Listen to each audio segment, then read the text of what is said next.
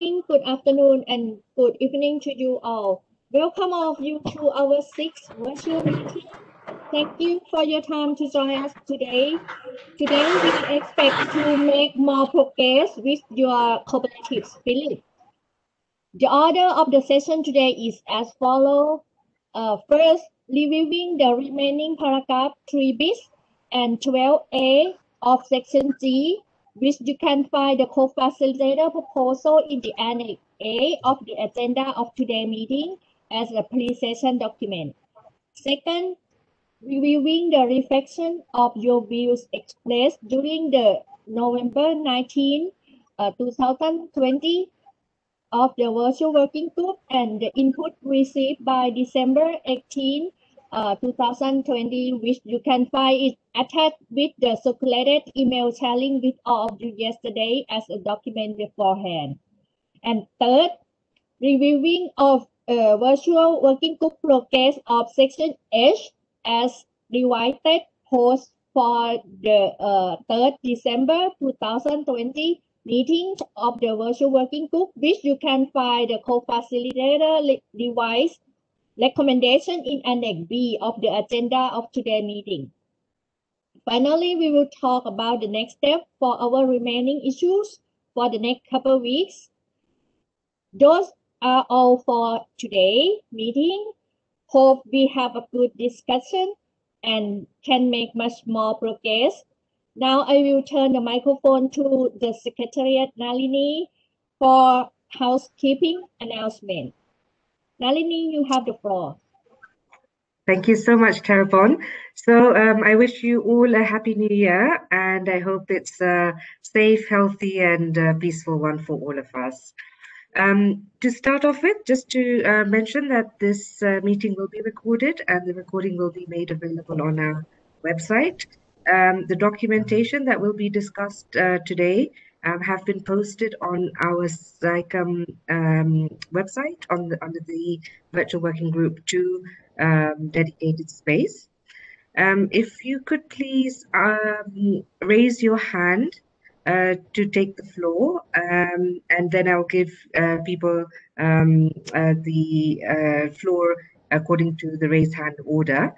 We would like to try and be as efficient as possible, so please do limit your intervention to a couple of minutes if possible, so that then we can have more interaction with the colleagues. We do have quite a number of you joined us today.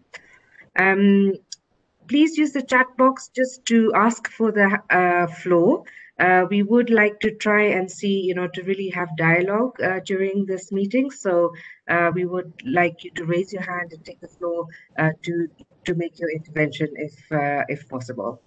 So I will now, with that, hand over to Carissa, who will take us through to section G.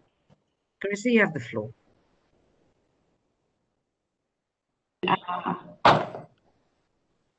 Thank you very much. Good morning, everyone. Thank you for joining us on US time, and good afternoon, good evening to those of you who are elsewhere. So we are, as Tirupon noted, we are going to try to cover 3 agenda items today. We're going to try to capture our remaining agenda items from section G, which include 3 bis and 12A, and we are going to try to cover the science policy interface, and we're going to try to get back to section H, which we, as Tirupon noted, had talked about much earlier, and try to address the comments that you had in section H.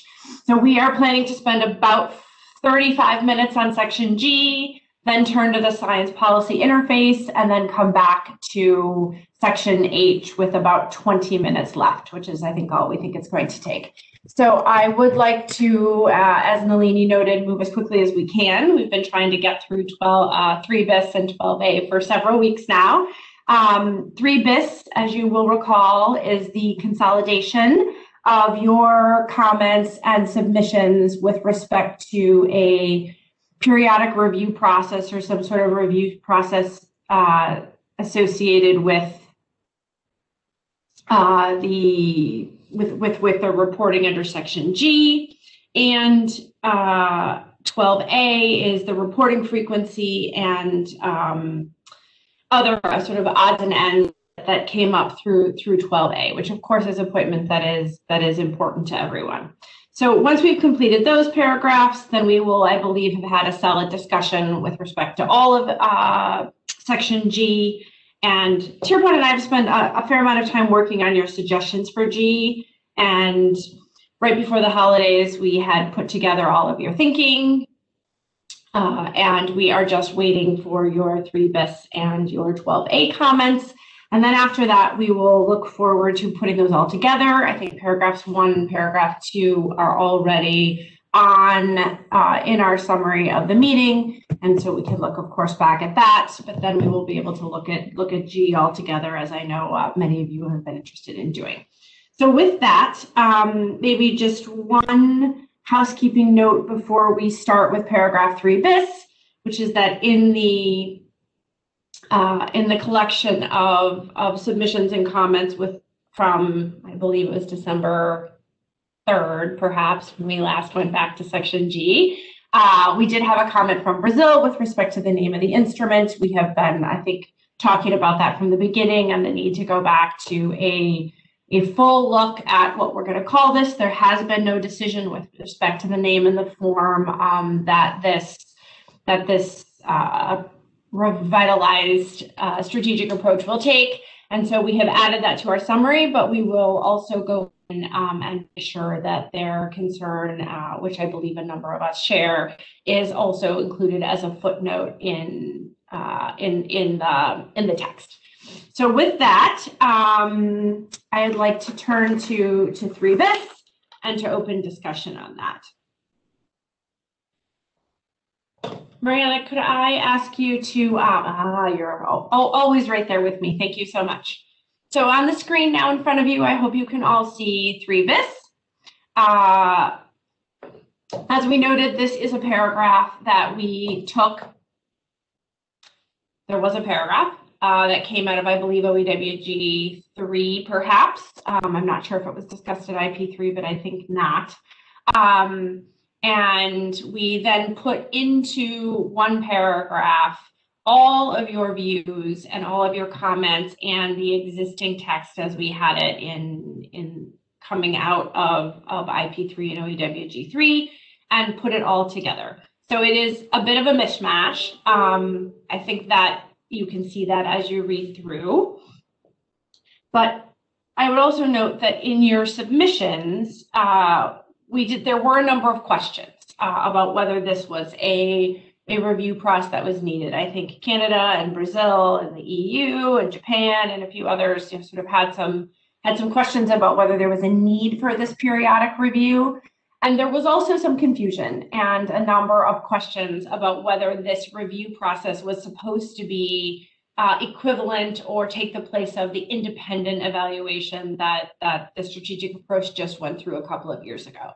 So just to make sure that we're all talking about the same thing, this review process is not the independent evaluation. The independent evaluation is something that's different. It comes up in paragraphs 13 and 14, primarily in paragraph 14 of section G. It would be a review process with respect to the reports that are received from stakeholders. So the other comment that came up, and I'm forgetting, I'm sorry who it was at the moment, but there was also in one of the submissions a suggestion that perhaps if there wasn't support for this process as a matter of the agreement itself at the end of the instrument itself, that there may be some interest in some sort of voluntary process, and that could also be discussed today. So 2 sections on 3B, one about this periodic review group and another about country reviews. And you see that starts to come up a little bit, I believe, in B, but no,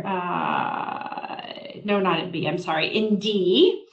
And then again, we talked about it a little bit earlier in our other discussion on G. So with that, what I would like to do is open up the discussion for the general ideas that are in 3 bis.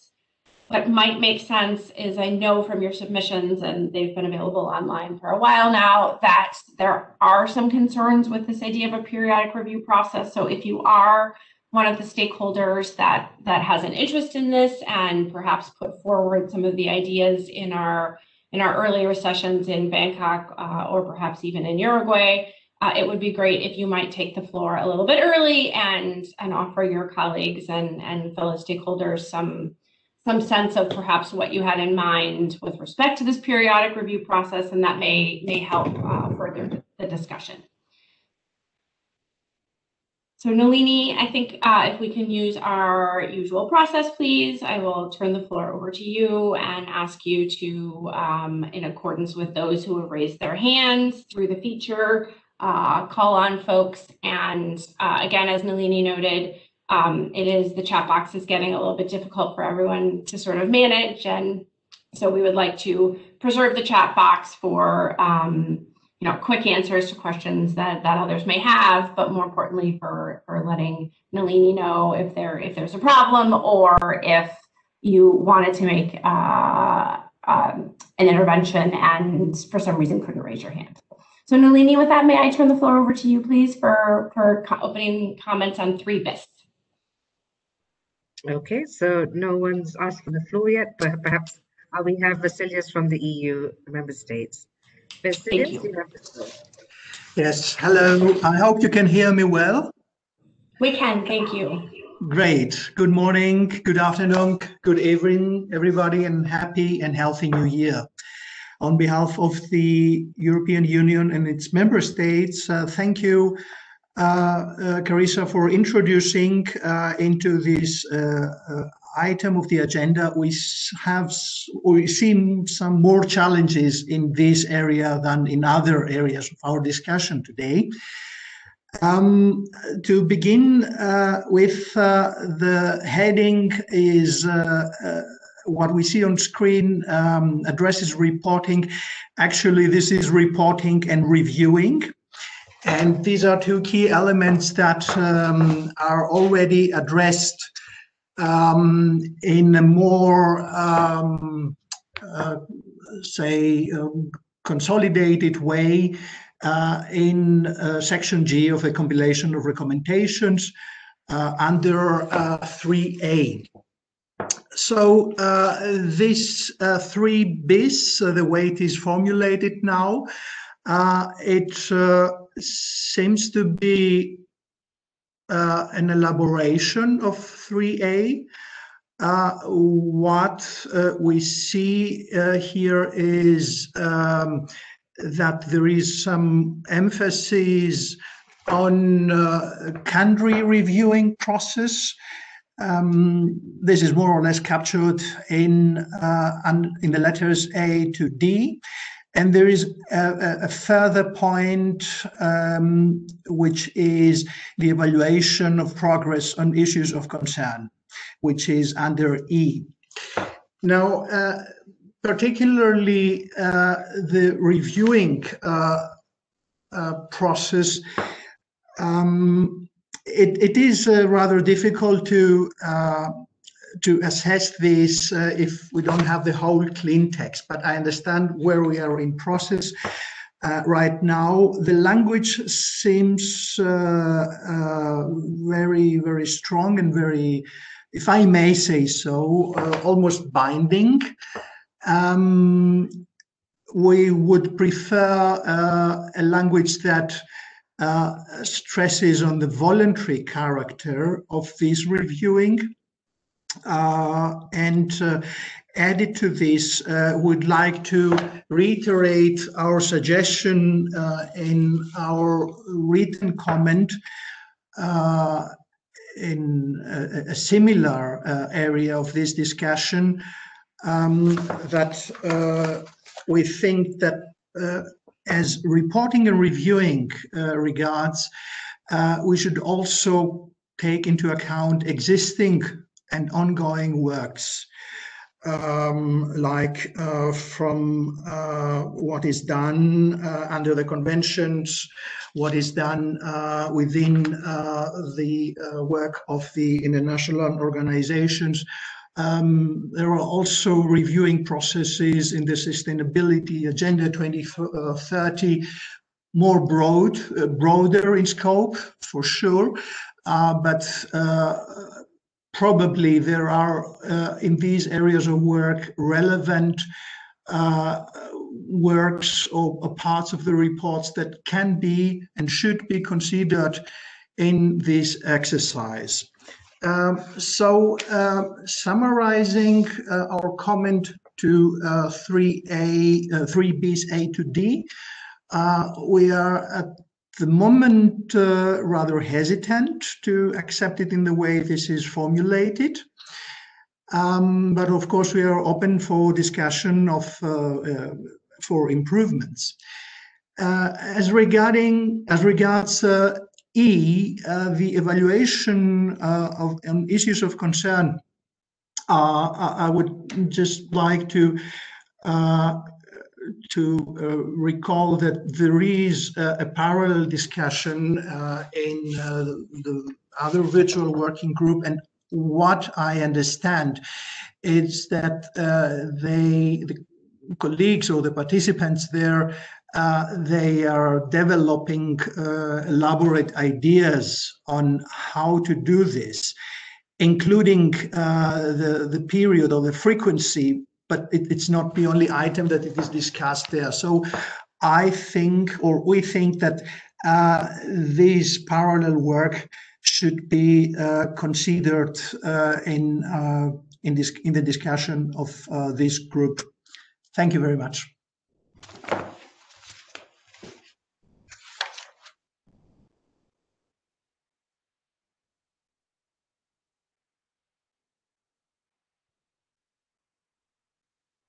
Okay, so next we have Mr. Khwaja from SDPI Pakistan. Mr. Khwaja, you have the floor. Thank you very much. Can you hear me, please? Yes, we can. Yeah, okay. Again, appreciating the hard work and time spent by the co-facilitators in sharing this document with us. I have some thoughts on first A, and this is also mentioned by one of our participants, Jacqueline. Is it the group? Is it the group and the committee are the same? Or no, they are two different bodies? And then also, what about the membership of both? How the working group would be constituted, and how the review committee would be constituted? Who are going to be the representatives members of these two? And then also a comment on E, that is with regard to on issue of concern. Now, could we clarify the issue of concerns at what level? Is it at the national level, or regional level, or international level? Thank you so much. These two comments. Thank you.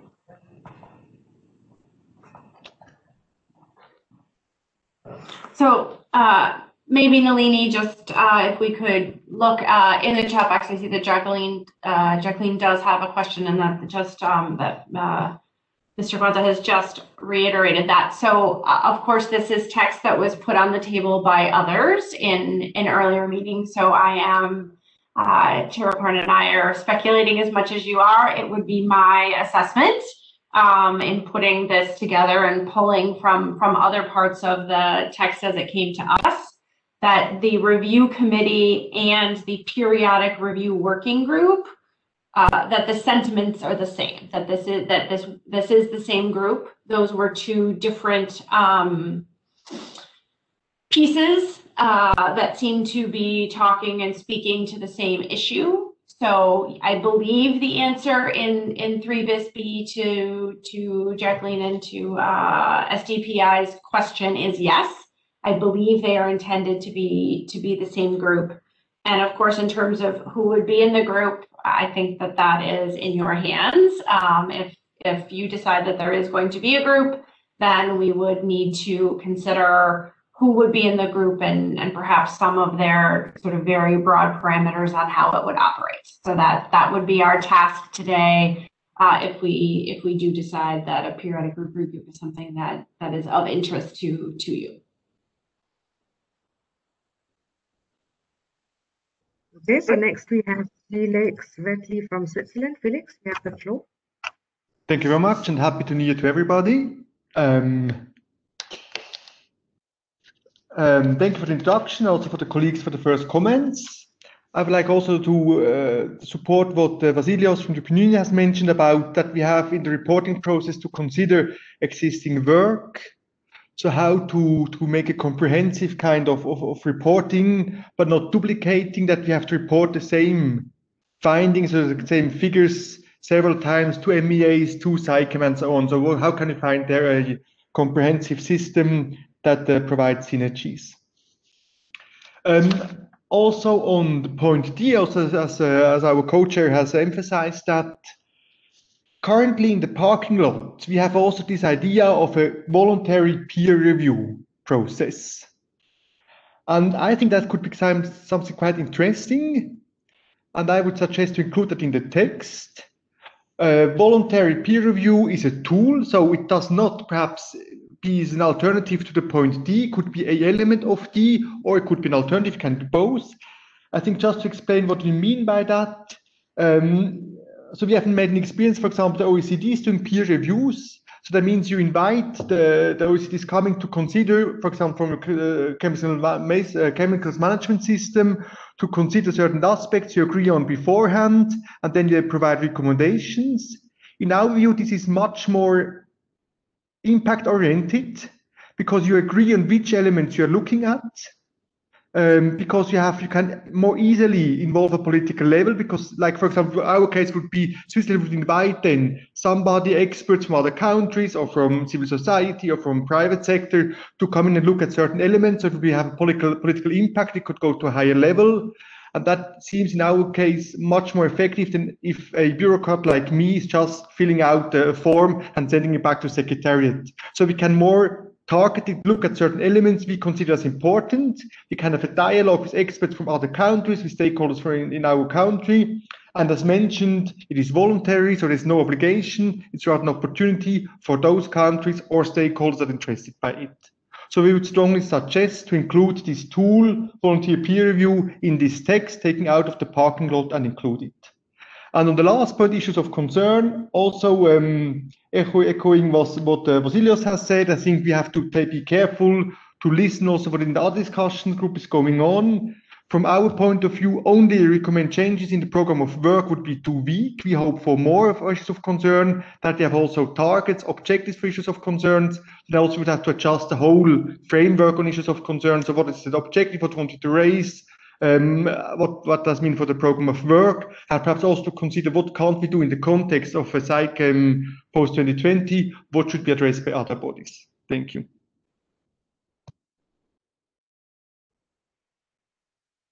Okay, next on my list, I have Andrew Clark from the US. Andrew, you have the floor.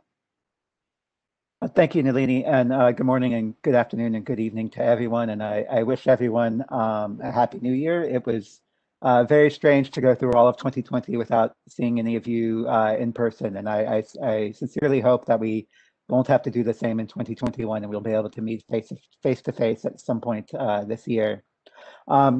Thanks also to I'd like to thank the co-facilitators for their work. I know it was quite a challenge to take all the different input on some of these issues and try to put them together like this. So very much appreciate all that's gone into working through our, the stakeholders' input on this. I think it's also helpful, as Krista noted earlier, to consider that there are, I guess some processes that are maybe similar, but are very distinct that we want to make sure that we're clear about. So, for example, this strikes me as separate from an independent evaluation, which we think is something that is very important for the Beyond 2020 instrument to do, as SAICM has done, and we would want to make sure that is something that is happening. I know that will be dealt with elsewhere in the text, but just to note that we do support that, and we also support the Secretariat collecting stakeholder reports and preparing them for the ICCM, which I believe, as the EU noted, is dealt with at a separate paragraph. But I do also though share many of the concerns raised by the EU, and I think that this review committee idea in here, I'm not sure that that is the correct approach. We would appreciate some clarification though from those who are proposing this, because it's a bit unclear exactly what this group would be and how it would be made up, and it's also a bit unclear why we would need to create a group that to perform what strikes us as a core secretariat function. And also kind of turning to subparagraph D, I think that we're a bit concerned about reviewing every country once every 3 or 4 years. I mean, this strikes us as something that would create a very extensive and overly burdensome process for a voluntary instrument. This isn't even done in typically isn't done for even a legally binding agreement. I know that the EU noted that some of this language does strike as something more legally binding than voluntary, and I think that this might even go beyond that. So we would believe that this kind of country by country scrutiny, besides the burden it would be to implement, it does strike us as inappropriate for a voluntary instrument. So we're worried that with this kind of activity, it really would distract from the resources needed for implementation, and would become really something that would be overwhelming to the system, and would be something that would be too big of a process for us to work out. So we don't want to have our important work of implementing this agreement, this instrument, to be crowded out by something like this. So I think that we would definitely think that this should be something that would be a big concern for us. We also see that there's a lot of language, and the EU and others have noted this, that might be addressed elsewhere, or more appropriately addressed elsewhere, including subparagraph E on the issues of concern or interest. We would want to maybe consider that if there is language in here that is either already or could be incorporated elsewhere, that we would consider that, and maybe this new paragraph 30 bis might not be necessary. Thank you.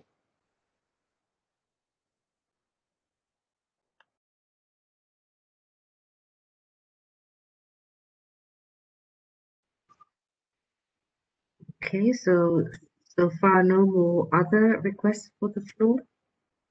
We have Susan Lepner now. Susan? Everybody, and Happy New Year. I've been listening carefully to the for it, and I would believe that Canada's views are very similar. In particular, I think that item E, issues of concern, the text here is best left to the group working on that, and may depend on the issue, how and when the appropriate time is to evaluate its progress.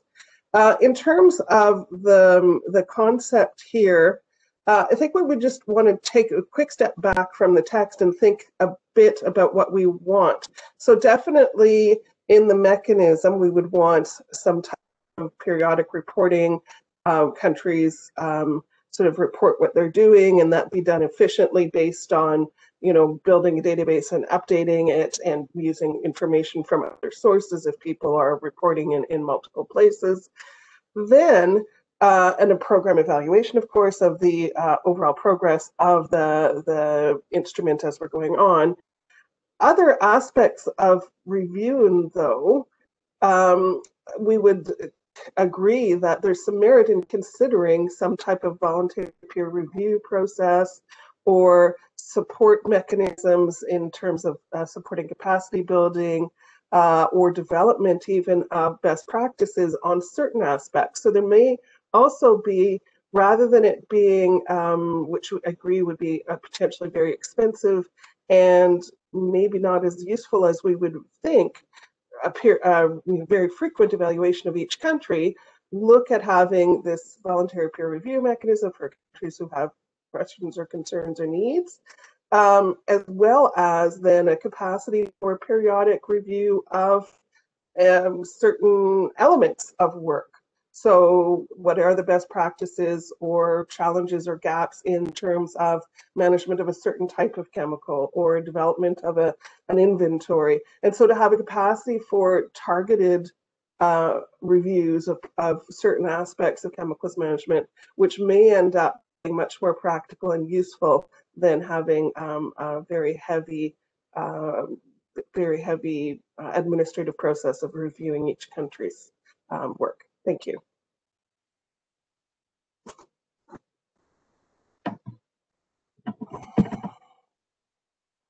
Okay, next on my list, we have the government of Japan. Suki, you have the floor. This is Suki from Japanese Ministry of Environment. Good morning, good afternoon, good evening, everybody.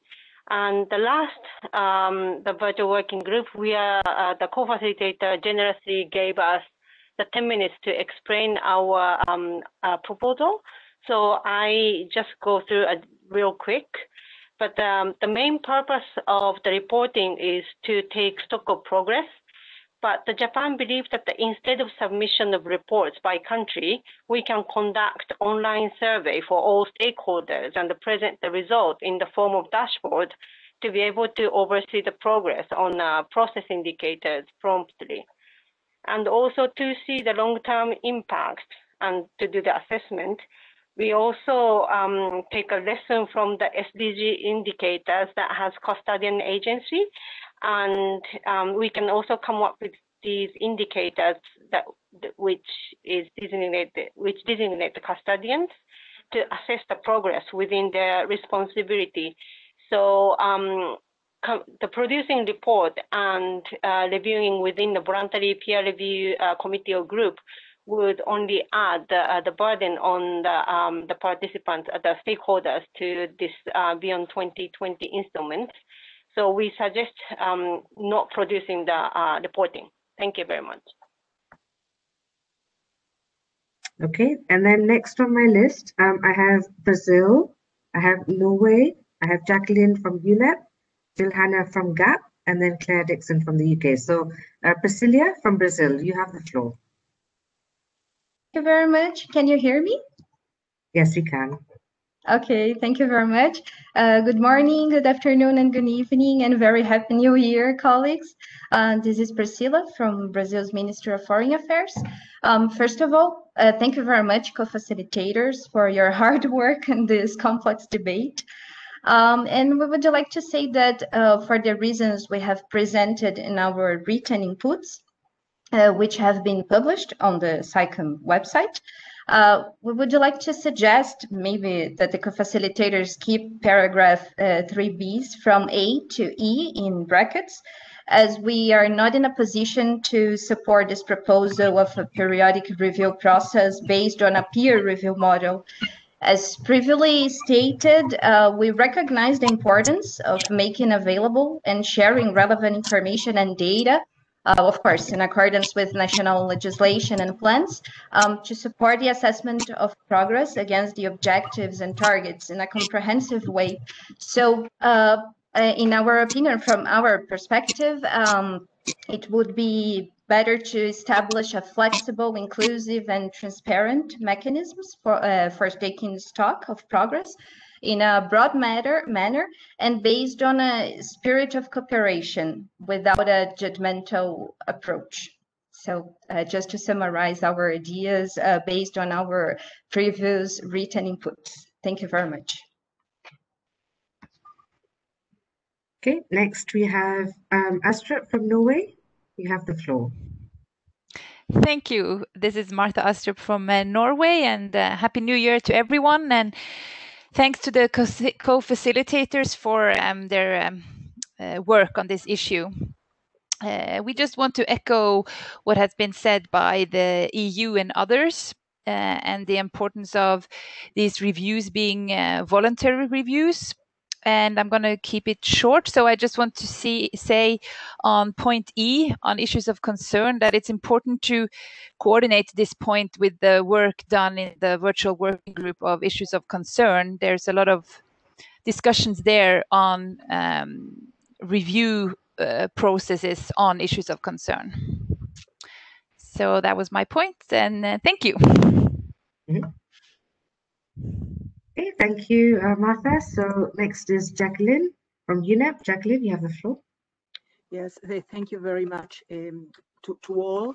Good day. I don't know how to express evening, morning, or afternoon, but thank you very much for being the 7th of January and already working. That's impressive. So UNEP in a way would like to also reflect on some of the elements that were said by others. First, we think that 3BA is necessary. Anything needs to have a tracking of the progress somehow, and we need to ensure that that happens. Regarding to either B, C, D, or E, we in a way are hesitant somehow to see how we can write them in the best manner possible. We support what Brazil was saying on the issue of flexibility.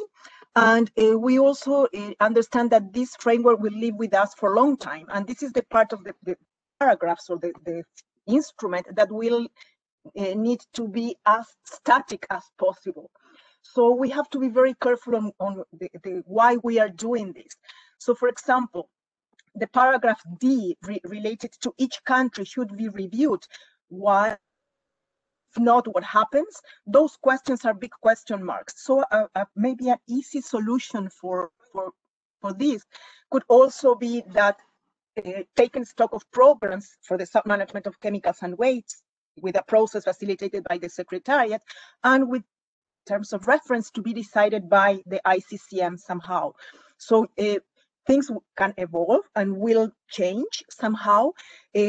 When we are also measuring a report, a progress, and we will go into paragraph 12 later, are we measuring progress only to the targets? There is also requests to establish in the financial group a clearinghouse mechanism that will be tracking things. Aren't we going to measure progress on other elements and aspects? So the issue of really being open and flexible, I think it's very, very important. How we do it, yes, a review working group or a committee can be established, but the what type of are essential to have, yes, but we think that we need to have an open window for other things that are important. In relation to 3BE, the issues of concern group, as we have heard, is discussing many things as well, and one of the big concerns is to have parallel tracks for issues of concern in relation to the rest of the framework. So if we are adding a reporting in particular for these issues of concern that does not belong to for example, the targets and indicator framework or to the financial considerations framework, we might be having measuring double things or not measuring some things because we are focusing on issues of concern. And last, I want to reflect very quickly on what happened with the GPA and the Global Plan of Action. And you know that when the EPI started and came, the GPA was forgotten. So we fear that new issues of concern can also take, the first row, the front line, and forget about targets and indicators that we have to do. So bringing this paragraph E at a different status from the rest of the framework really is of concern to us. Thank you. Thank you, Jacqueline. Appreciate that. And maybe just I do want to turn very quickly to 12A as well. So I'd like to just maybe in advance of those of you who are remaining on the list, just note that there's clearly a momentum. As you know, we took 3BIS from what came to us, and we did not make any assessments about what to put in and put out. We simply took it wholesale and put it in for your discussion. Everyone seems to agree. Sorry, no one likes it when I say that. So why do I say there seems to be sort of general agreement that E has a lot of coordination work that needs to happen with the issues of concern group. Tirapon and I absolutely agree with that. We talked about that yesterday. So why don't we just sort of agree going forward that E is something that we will take to the issues of concern group, and then Jacqueline, I assume in a later meeting, much to your point, we will come back and talk about across the whole instrument what reporting requirements are there, and that they will be moved appropriately and consolidated appropriately. So let's, for the moment, take E off of the table in terms of discussion. And of course, we've already agreed that there will be reporting as laid out in the beginning part of A. So with that, let's keep going through our list. I am going to cut it off in just 3 or 4 minutes so that we can move to 12A. So if you are left on the list, if you want to lend your support to someone else's intervention, please just do it by name and not by summary. And we'll do our best to make sure we have everybody's unique comments taken into account. Thank you. Okay, so we have 4 more interventions. Julhana from GAP, Clarissa from the UK, Silla from ICCA. We have Colombia, and then we also have Iran. So Julhana, thank you very much, Nalini. Good afternoon, good morning, good evening to everybody, and a happy new year. I'll keep it as short as that. I have to say, Clarissa, I would be grateful if you would sum up when everybody has spoken. I noticed that a number of countries are coming after me, and I think it's important that we hear all views, although I have absolutely every sympathy with your concern to take E off the table at this point. I think that GAP would certainly support that. I'm sorry if I missed something right at the beginning because I was having a little trouble joining. The question of just compiling what everybody has said, I understand that. I wouldn't be in your shoes for all the tea in China, as we say in this country. This is not an easy process to manage. But if we just compile and don't put the thing don't put the text that results into its slot in the overall text, I'm not sure how much progress we're going to be able to make on these calls, and we all want to make as much progress as possible.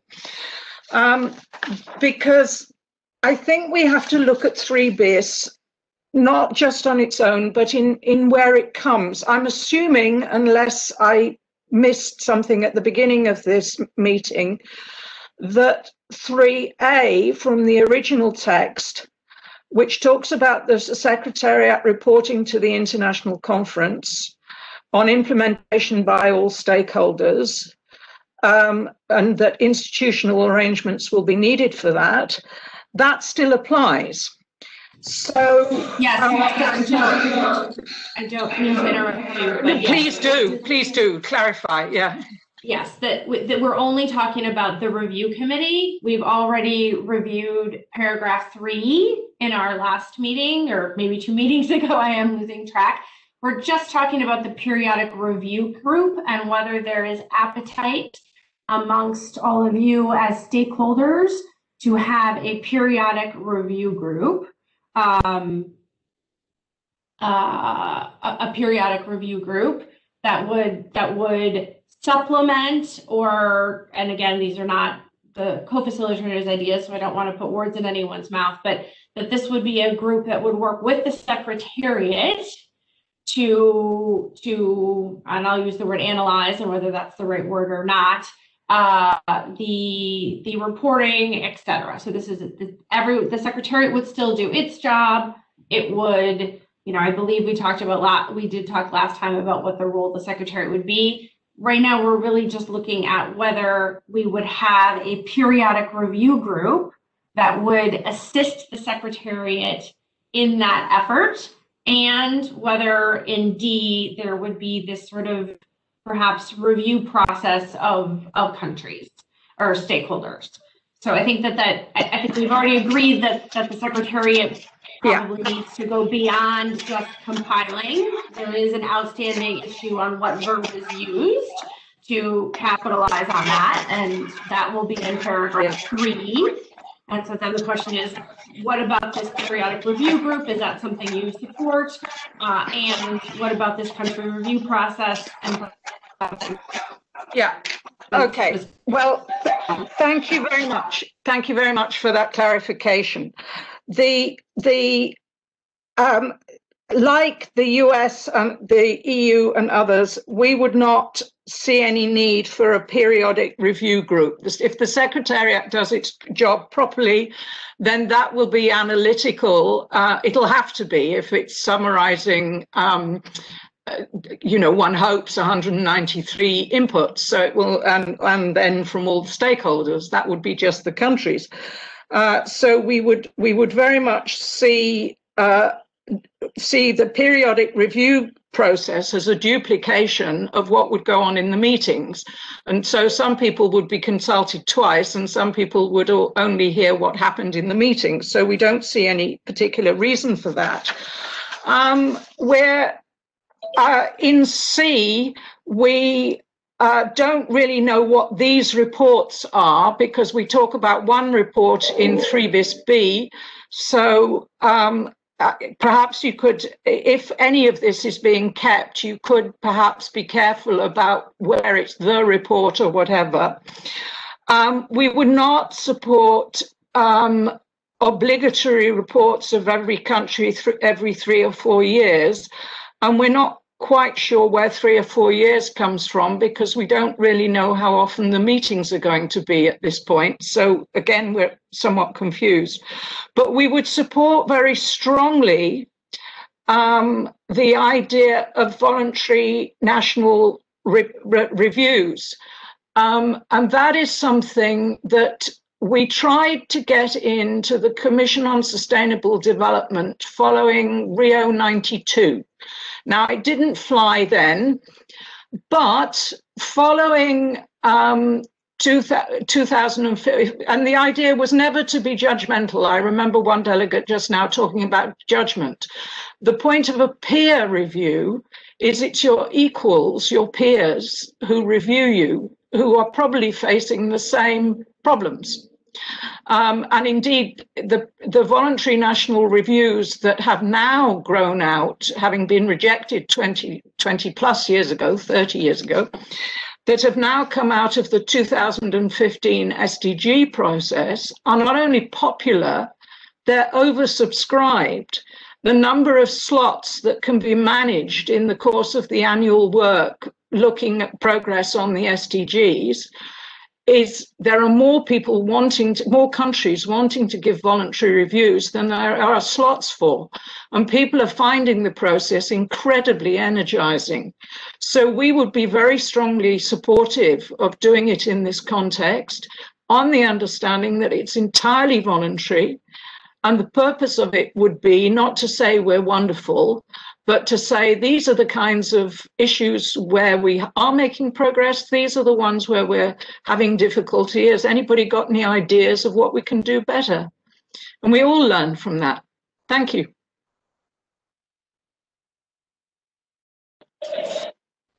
So next, Claire. And Clarissa, if you want to unmute Claire, there's also a comment from Rory McNeil, but do have a look. And now give the floor to Claire from the UK. Thank you. Yes, Claire Dixon here from the UK, and Happy New Year to all. I just wanted to support the intervention from Japan in that we need to ensure that any discussions on reporting does need to consider the work from Virtual Working Group 1 for taking stock of progress and also the indicators and milestones, because as this work develops, we'll have more information about what will be realistic and achievable for reporting, and this will include the timelines that we're discussing and also balancing the need to reduce the burden of reporting by ensuring we can measure progress. Also want to echo the point on the need for flexibility and the fact that it is voluntary in nature and that countries could then perhaps be encouraged to participate in periodic workshops and networks to discuss and share best practice and opportunities for improvement instead of a formal review process. Thank you. Okay, next I have Scylla. Yes, thank you for all the efforts. Actually, the UK delegate just summed it all up very nicely. We also support Japan's suggestion, that online survey based on the, prioritization in the targets and the indicators would really be helpful in our mind and also alleviate some of the work. We also support some of the other comments that have been made on the voluntary nature and the need to make sure that there is enough flexibility, that the reporting requirements don't undermine the actual implementation efforts. So there is a need to certainly take stock, but it should be made in an easy and voluntary manner to allow all the countries to participate as they wish. Thank you. Okay, next on my list, I have Marjorie from Colombia, followed by Sage from Iran, and then we have Olga, and I think that should be our last intervention. We have to move on. Marjorie, you have the floor.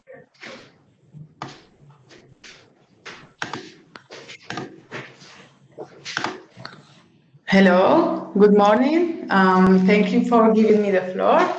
Can you hear me? Yes. Okay, so many thanks indeed to the co-facilitators and the Secretariat for the hard work. If I'm allowed, I only want to make some general remarks regarding the proposed reporting system. Although we recognize the importance of reporting and stocking progress, this is something really key in this process. Colombia would like to express that we consider important to take into account differences in terms of capacities between countries for doing this work. Then for developing countries, new tasks on reporting can bring challenges. So we support what has been said by Brazil, for example, and others regarding that reporting to be flexible. And we add here that in accordance with national capacities. So perhaps a more friendly tool, as it has been proposed by Japan, can be considered. In this line, we would like to encourage to bring to this discussion and to this part the necessity to consider supporting to promote capacity building and skills regarding reporting and analyzing data for countries. And maybe we can overcome this kind of challenges in a soon future. Thank you.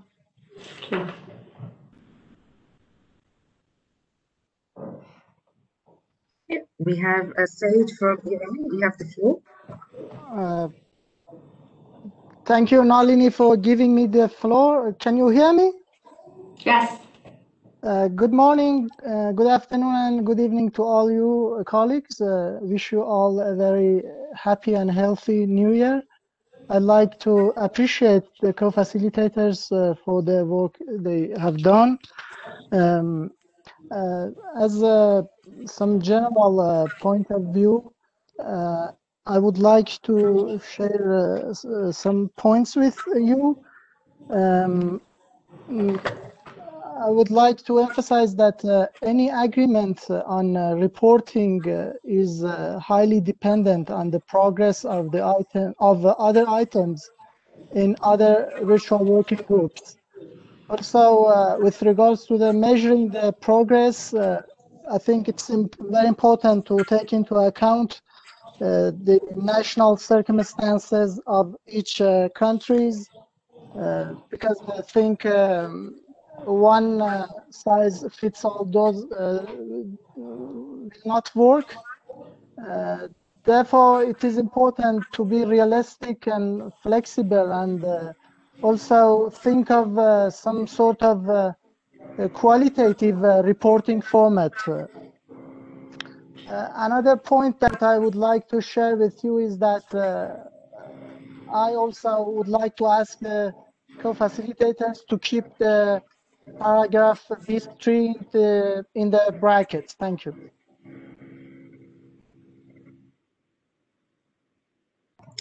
Okay, and then finally on my list, we have Olga, and then I think we then move forward. So Olga, you have the floor.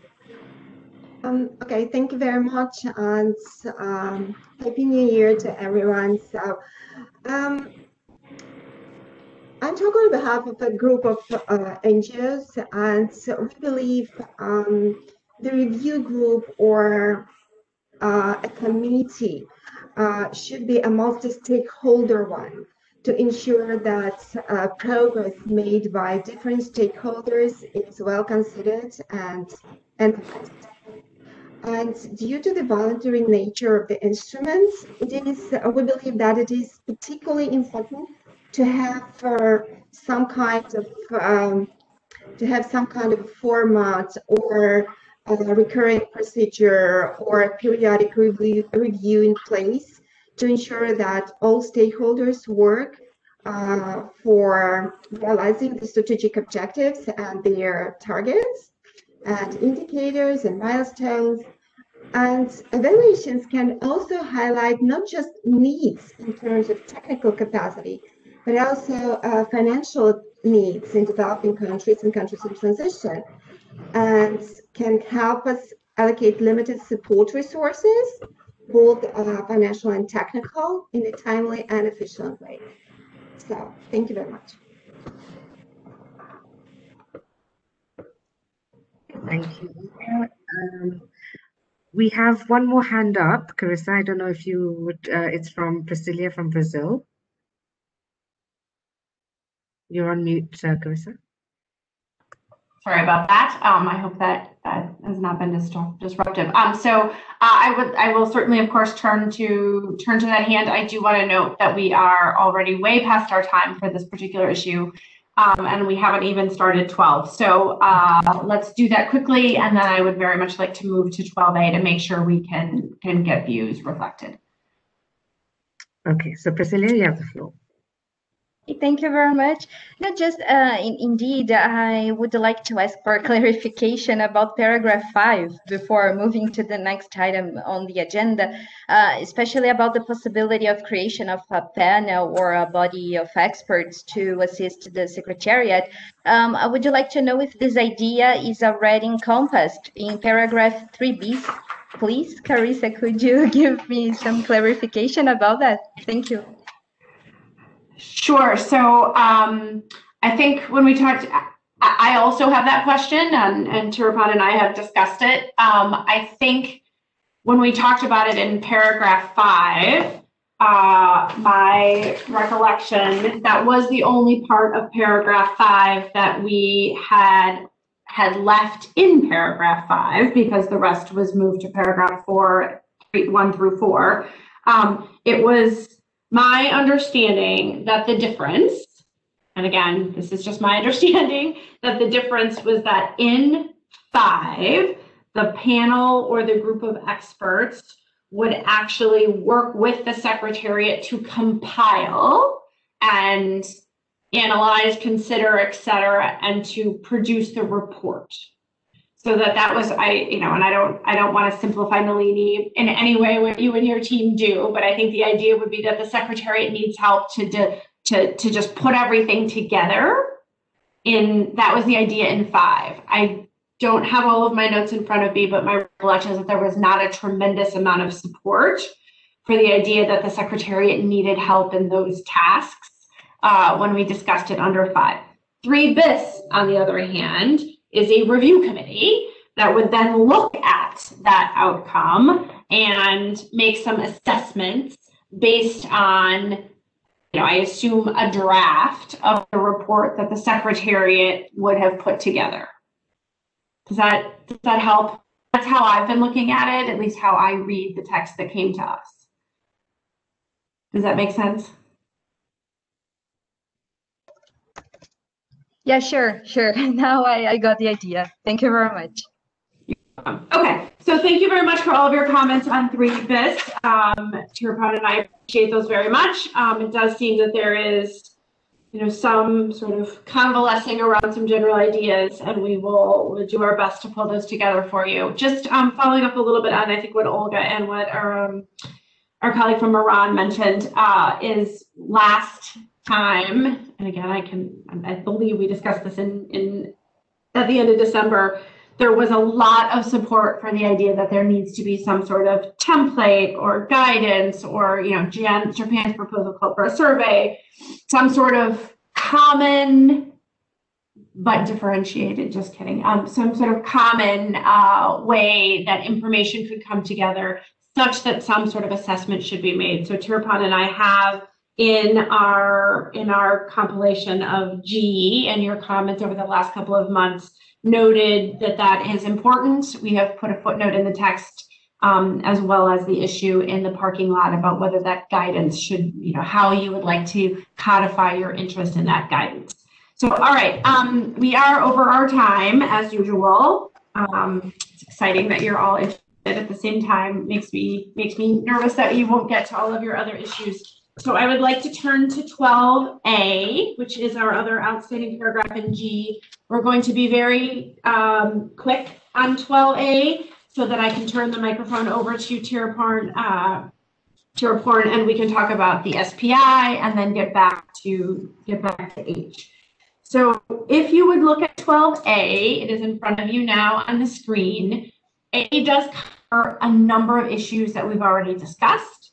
It also has some very big issues in it in terms of how we should be looking at targets and the strategic objectives. So obviously, again, this is text that came to us out of either OAG 3 or IP 3. So we don't have a lot of context for the conversations that happened behind it. I guess one thing that I would note is that, there's obviously probably some experience from the Secretariat in terms of how these things come together. And Nalini, if you have any comments as we go through these, we would of course welcome your views on these issues. But I'd like to talk about the issues in paragraph 12A in terms of general concepts. So in 12A, it talks about reporting occurring regularly. I think that is something that is in the existing SICM text.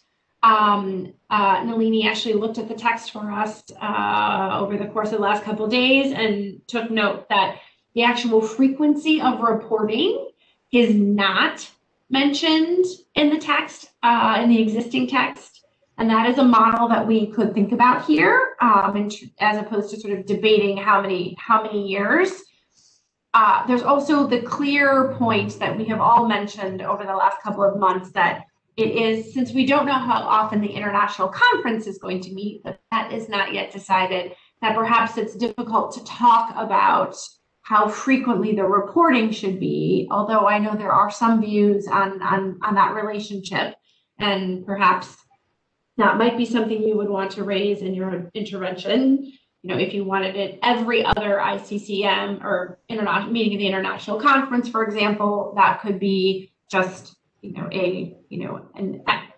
every other meeting would also be a reporting period. That would be something that we could talk about. I do believe we've already agreed that that reporting should occur regularly. So I don't think we need to talk so much about that. We want to make sure that it does happen at a frequency such that reports can be delivered to the international conference. We have already talked about those reports needing to be able to be used to sort of assess progress and overall programmatic performance. So again, I think the only thing that's maybe new in A would be to sort of facilitate trend identification, although I do believe in our other conversations on G that we have already covered that concept. So I'm hopeful that you will all generally agree that A is already covered in our earlier discussions, and of course you will want to see that when we look at G as a whole over the next couple of weeks. So I don't think we need to spend intervention time on that. On little b, I think that we've already discussed the importance of making sure that progress against targets should be measured, that there should be a report to the international conference on that. I think the activities, staffing, and budget of the Secretary probably does not belong here. And so what will be outstanding in little 1 is, are you measuring progress against key targets in a certain number of years? Again, that's probably also being discussed in working group 1. So I think our suggestion would be that we sort of hold on that idea until they decide what they come out with in virtual working group number 1.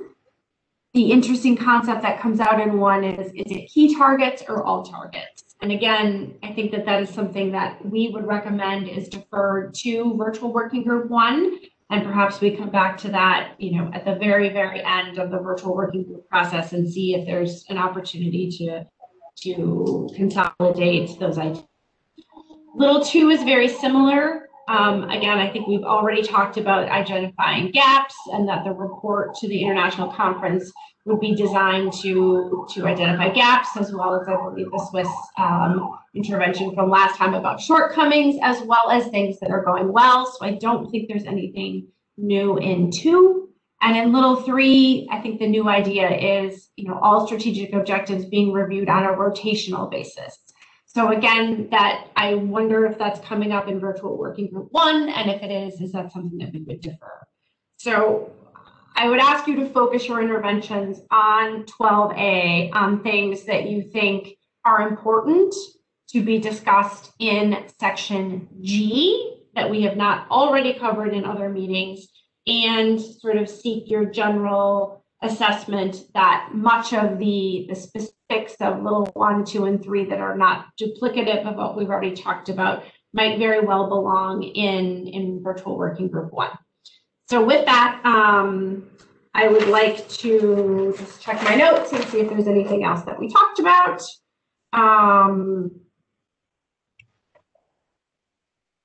I think that's it. So Nalini, could we open the floor for some sort of general quick comments? And we're looking at a very short amount of time, so please be very quick.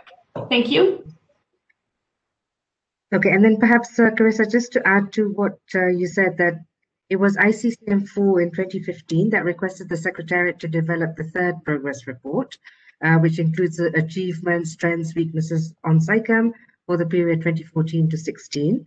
And an analysis of the 20 indicators of progress for consideration by the open-ended working group, and then requested the open-ended working group then to review that and then to see what report is required then for ICCM5. Just based on our requests for reporting, this last round of reporting to develop the report for ICCM5, we received a total of 50 plus submissions. So, but that did take a lot of time and effort, reminders, a little bit more, prodding as well. So I feel that at least from the Secretariat point of view, if there is some kind of template or online survey type of mechanism, that might definitely help to facilitate the reporting, and we could do some capacity building around it as well. So I will now give the floor to GAP. Thank you very much, Nalini, and thank you for that last bit of information, which was very useful. Carissa, if I'm not putting words into your mouth, I think what you're asking us to do is to say whether we think we need this paragraph at all. And GAP's answer would be no.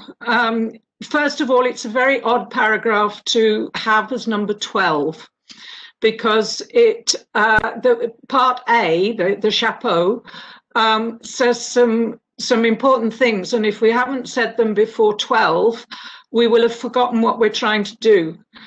And since you won't want to hear from me much today, I will now say something a bit revolutionary, and that is that if you look overall at the whole reporting section, indeed quite a lot of this governance section, and you look at what was in SICAM 1, the text we did in Dubai, the text we did in Dubai was structured in a different way because it talked about the mechanisms. It took implementation as part of the mechanisms. It took it in the context of the SICAM process, if you like, as much as what was to be done on the ground. But it was an awful lot clearer to read. And I am wondering, given that we're very unlikely to have a face-to-face IP4, and we may have an end at the end, we may have a very short time in the meeting face to face in Bonn, whether this group shouldn't have courage and give you and Tirapon a mandate to almost go back and see what we actually have to change. And one of the things from my perspective, from GAP's perspective, would be to write in the possibility of voluntary national reviews for those countries who want them. But there's, and of course to stress, as Olga and others did, the multi-stakeholder process. But there wasn't an awful lot wrong with this section. So why are we reinventing the wheel in a time where we have very little time to do it? This is not in any way to denigrate all the work that the co-chairs have put in and everybody has put in through the voluntary working group. But if we find at the end of that process that it wasn't broke, then let's fix it. Thank you.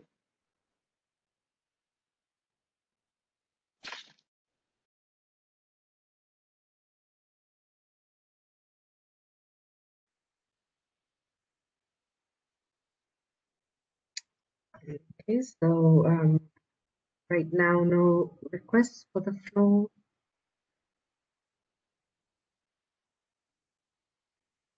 We have Andrew Clark from the US. Andrew, you have the floor. Thank you very much, Nalini. I think, you know, I certainly agree with several of the things that were just said, that maybe we should look and see if this paragraph is necessary. You know, the language in the chapeau is generally okay to us, although, you know, as I know that it might be redundant and unnecessary because a lot of this material is covered elsewhere. And on the question about the frequency of the reporting, I don't think that we have anything firm to say on that yet. Just to note, as Carissa did, that, you know, we would want to take a close look at that in relation to how frequently other meetings would be. So we would, but as those issues are not settled, we don't really have a firm view on how frequent the reporting should be yet. So on subparagraphs 1 to 3, I think that it's a little bit confusing, and then I also, you know, note that a lot of these issues maybe are best addressed by virtual working group 1. But this idea that's kind of introduced through subparagraphs 1 and 2 here about there being like targets against key targets and potentially different reporting cycles for those, that is rather confusing for us. It's not clear what would be, you know, considered a target or a key target, and having, you know, separate reporting cycles sounds like it could be something that would be potentially very confusing and something that would be you know, maybe lead to kind of constant reporting cycles, you know, which is something that we've, you know, noted before as something we would want to avoid, having reporting be overly burdensome. So I think I would concur that maybe this paragraph would not be necessary, and any issues that are useful for reporting should be handled in other parts of the text. And also, I think that GAP makes a very good that we should not necessarily work too hard to reinvent the parts that were working from the previous text, and that very much includes reporting language. So I think that perhaps we should try to make this, simplify this and streamline this a bit, including potentially removing this this subparagraph 12A. Thank you.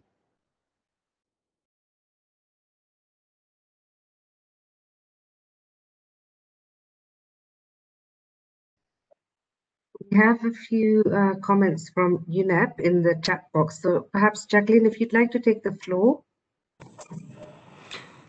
Maybe just before we give her the floor, I mean, I think we have sort of, I appreciate the referring to her former interventions. And of course, we've already, I think, agreed on the need to assess, evaluate, and move forward. So Jacqueline, I think that's already sort of covered in the previous efforts that we've done. And I think we can certainly look at the previous SICOM text, and if you all are willing to let us have some flexibility to do that, I think we would welcome that. We are obviously, again, working with what we were given, and there's no question that there is a lot of redundancy, and we would be happy to do that. So Jacqueline, I think everyone agrees with what is in the text box for you. If you would absolutely, we would like to certainly give you the floor if you have anything you'd like to add. So please, Jacqueline, the floor is open to you. No, thank you. And I don't want to take time. I know, and I'm conscious that we are running out of it. But my point is that any process needs to assess or see not only against targets and milestones or objectives, but to the vision of the instrument, which is the thought management, and that is not captured here. So I guess that's the intention, but it's missing, it's not written. So we also support in a way that the chapeau can be written in a different manner to cover all those elements, and maybe little Roman A, 2, and 3 are part of what comes afterwards, because that can be these moving targets, or in some period key targets might need to be assessed because you are getting into the deadline. In some others, the objectives because of something else. So getting into too prescriptive things might not be the best. That was my point. And sorry for taking the floor. I didn't mean to, but thank you for giving me the opportunity.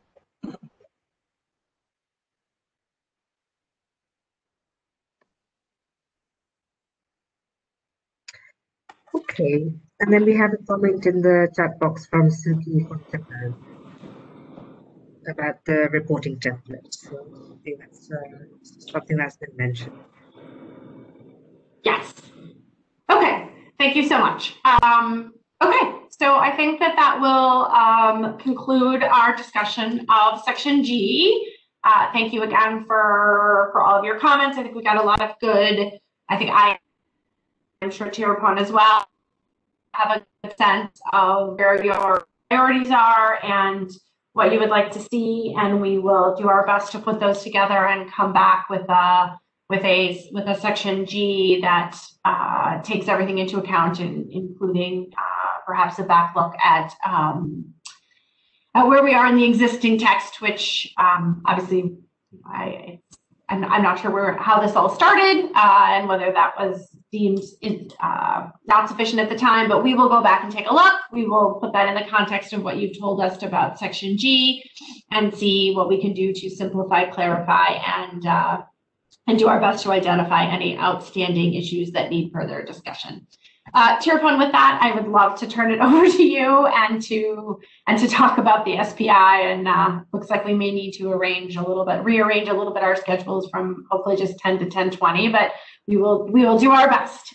Thank you so much, everyone, and over to you, Tirupon. Thank you, Carissa. Now I turn your attention to the site policy interface. I would like to summarize based on our discussion took place on November 19, 2020, and the electronic input we received. We have 3 different views regarding the site policy interface. First, some stakeholders prefer to have an overall site policy interface for the chemicals and waste cluster. Second, some others like to have a site policy interface within the context of the Beyond 2020 instrument. And third, the last lies to discuss it when all stakeholders had the same page of understanding about existing gaps and challenges related to the scientific community on the chemicals and waste. As your co-facilitator, Carissa, and I would like to ensure that all voices are heard and that at the end of this phase of our virtual work, the virtual working group has collective advanced the thinking, and to that end, we would like that the group may wish to consider whether it might be able to Mariana, could you please turn to the next slide, please? Yes. The group may wish to consider whether it might be able to confirm a level of comfort within the virtual working group on the need for some form of a site policy interface.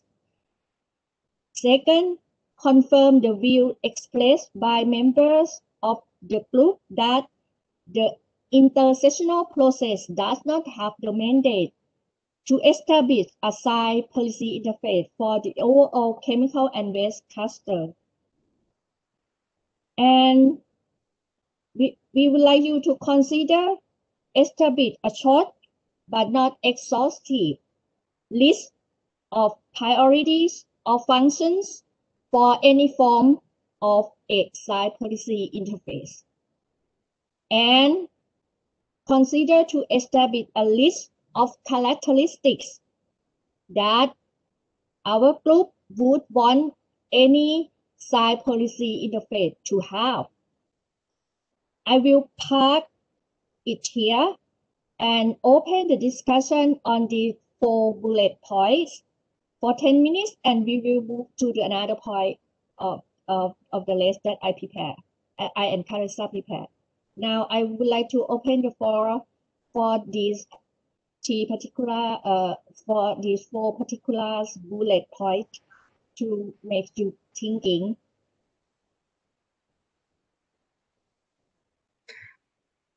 So just from Secretariat's point of view, that we had submitted this document. It's a 2-page document. It was circulated yesterday by email, and it's also available on the website under the virtual working group to dedicated page. So we have first Felix from Switzerland, followed by Johanna from GAP. Felix, you have the floor. Thank you very much, and thank you very much also for the introduction and for the coaches and the secretary for providing the paper. I think it's a very helpful paper and really a good resume of discussion so far. I have on those 4 points no comment, but I have a few other comments on documents. Is it right to present them now, or we go through documents later? I think the better is you can do it later, because I will walk you through all of the point that we have on the papers. Okay, thank you. Then I will come back later to that. Thank you. Thank you.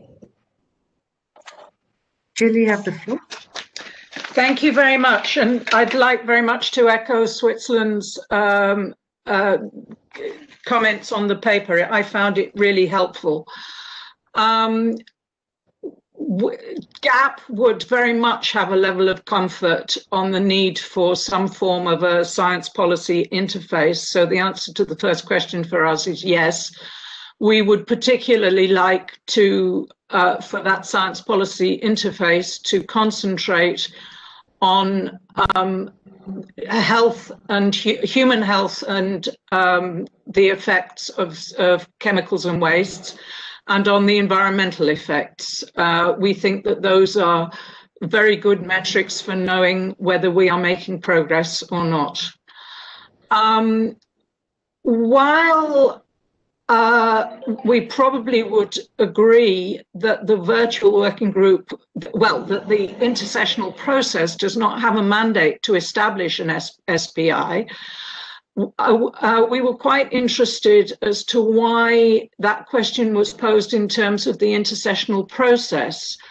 We would suggest that probably not even the ICCM itself has a mandate to do that, because it would need to be housed somewhere. And the ICCM doesn't necessarily have the kind of broad governance possibilities that that some existing UN bodies do. For example, it's not quite in the same league, though its multi-stakeholder nature and so on are a very good thing. So we would say that a request, well, a decision to establish an SPI would probably have to be taken very, very high up in the overall multilateral system. We believe that the intergovernmental process could be something where that demand should start. So it doesn't have a mandate to establish it, but we don't think there's anything to stop the IP from asking for it. The list of priorities that you've given are a good short list to start with, as are the characteristics. So I won't add anything on those last two questions. Thank you. Thank you very much. Okay, next on my list is Suzanne, followed by Valentina from Europe. Suzanne, you have the floor.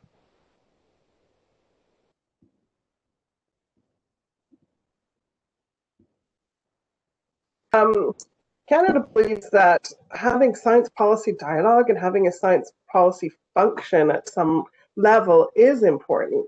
I think the challenge we're all facing is that we're not 100% agreed or clear on whether or not where this would reside, how it would function, and how to support for the Beyond 2020 framework. Certainly, irrespective of, or maybe in addition to, how and when a broader policy, science policy function or body could be established, we will want to think as we're looking at the types of functions and priorities and the mandates of what would be needed to support the Beyond 2020 framework in and of itself. There may be certain broad functions that were proposed in some of the papers, from example, the compilation from the Secretariat, that are very high level, but there's much more granular science policy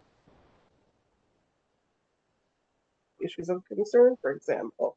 And so we'll want to consider how to best place our resources and make the best use of the non-support our the IP doesn't necessarily have a mandate to establish an SPI that's broad to this cluster. If there is that desire to have a further conversation, we'd be open to having further conversations on that. But I think we should also not try to spend all of our energy on perfection of hopes that there might be somebody that will eventually solve everyone's problems per se, but what is it truly that we would need in terms of supporting as well the Beyond 2020 framework? Thank you. Thank you, Suzanne. Now we have next Valentina, followed by Claire Dixon from the UK, and then Caroline Vickers. Valentina, you have the floor. Hello, dear colleagues. Thank you, Nalini, for giving me the floor. I would like to start thanking co-facilitators for this document, Reflections on Science Policy Interface. It was indeed very useful for us. We have a preference. We would like to first confirm the comfort and the support to establish a science policy interface or platform. We have our preference on an independent and intergovernmental platform for the chemicals and waste cluster, and we would like to see the structure reflected as IPCC or IPES models, but then we could further go deeper with all the characteristics and the elements we would like to see in this SPI. But we would also like to echo what was said before and to take advantage of this moment and this group that we have, at least to explore the list of priorities and functions, and also what the needs of SciComm are and of ICCM. So we welcome these ideas, and we were happy to give further comments on a later stage. Thank you. Okay, next on my list, Claire Dixon from the UK. Claire, you have the floor. Yes, thank you again. And yeah, thank you very much for the compilation document. It was very useful. So just kind of working through these points then, confirm a level of comfort with the need. I think we, as the UK, think it is essential to strengthen the science policy interface for chemicals and waste, and to enhance the collaboration and strengthen the evidence base of scientists and decision makers, because we really need to start thinking about matching our ambitions for a transformative impact. The second point then, I think yeah, we do agree that the intersessional process doesn't necessarily have the mandate to establish an SPI for the overall chemicals and waste cluster, but we do believe that we do, with our community here, have a mandate to support and shape the activities that have been initiated under the UNEA process on strengthening the science policy interface. In terms of the priorities and the characteristics, I do agree that the list that has been provided is a really good start. But just to add on the list of priorities, we want to make sure that we are going to be solution focused, and that we'll some of the assessments will refine potential solutions and response options as well.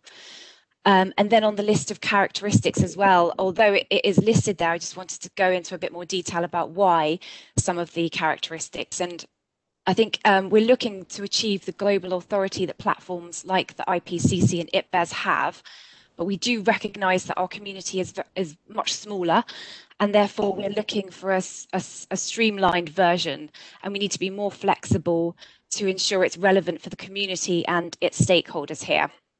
So essentially learning from the experience of others whilst adapting to our unique challenges. In terms of it being independent, I think this would allow it to become an overarching authoritative science voice, because it would be uniquely positioned to tackle the cross-cutting issues that we don't currently have. It would allow us to kind of maximise the resource as well, and linkages to other science policy interface groups as well. So it would prevent duplication of resources there. We want to make sure that with flexibility, this allows it to be a demand-driven platform. We need to make sure this is responding to the needs, and that the assessments that are produced are being utilised. And with credibility and authority, I think this is really the best way to attract the talent that is needed from the scientific community to be involved in these groups. The evaluation of SciCam previously showed that academia had not been sufficiently engaged, and we did not have sufficient science support. So our academics are telling us that we have to have a world-class scientific advice and policy relevant evidence. We do a body that is independent, credible, and authoritative to attract this type of participation. So it's possible that the group can be independent, but still highly responsive to the needs of the Beyond 2020 framework, and while supporting the whole chemicals and waste cluster. Thank you.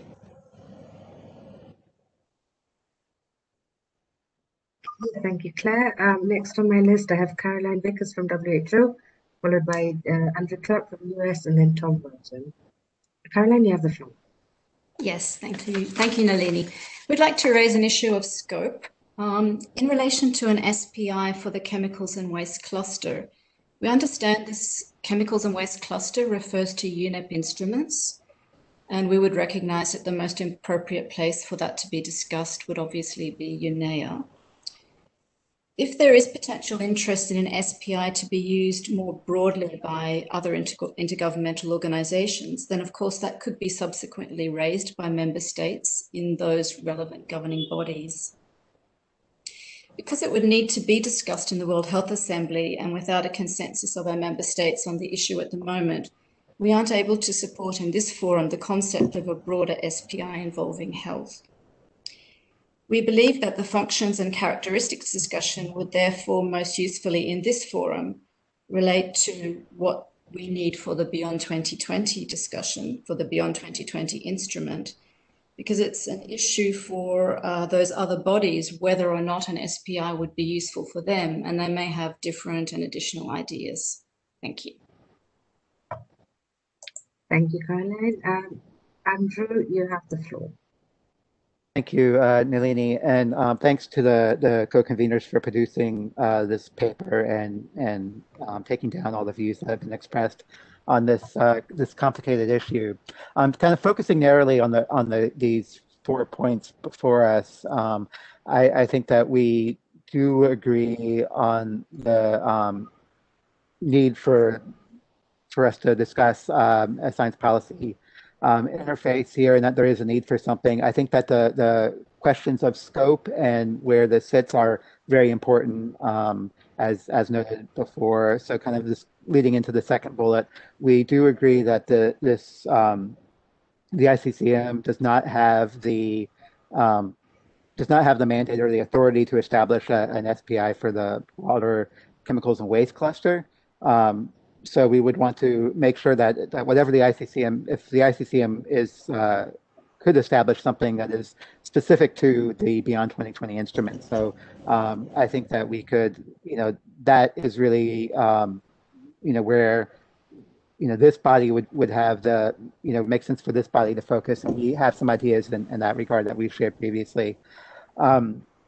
As far as the establishment of a list of priorities or characteristics we would want the SPI to have, I think that that is something also that the ICCM could address. But if we're looking at this, also depends on what we're talking about in terms of the scope of this SPI. I mean, if we're looking at something beyond outside of the ICCM that is broader, then that would be something that maybe would not really be appropriate for the text of the instrument, but maybe it would be something that the ICCM could still, of course, discuss and come up with any priorities or characteristics they would like to see, but it would not be something necessarily appropriate for the text of this instrument, which should focus really on any kind of should focus on the implementation of this instrument itself rather than broader issues. So just generally speaking, I think that we would like to say that we're, especially with the first 2 points, that we confirm those views and look forward to coming in with more substantive thoughts on the SPI when we get to that part of the discussion. Thank you. Thank you. Okay. Next, I have Tom Walton. Tom, you have the floor. Hello and Happy New Year to everybody. So what I should say, so I'm speaking from the Royal Society of Chemistry, and I should say my day job is Professor of Sustainable Chemistry at Imperial College. But although I'm speaking on behalf of the Royal Society of Chemistry, I think I should make it very clear that our position has been arrived at in discussion with chemical societies from across the world. And that leads me to a word that I will repeat several times, I'm sure, which is global. And so first of all, quickly to confirm level of comfort, yes, I think all of our discussions, both today and in previous meeting, have shown that some form of an SPI is required. As to whether we are in a position to be able to establish that or not, I think we are in a position to recommend to whichever body is in a position to establish that such an SPI should be established. And I think we, absolutely, we can agree to make that recommendation, and I leave it to the professionals to determine which particular body is the right one to make that request of.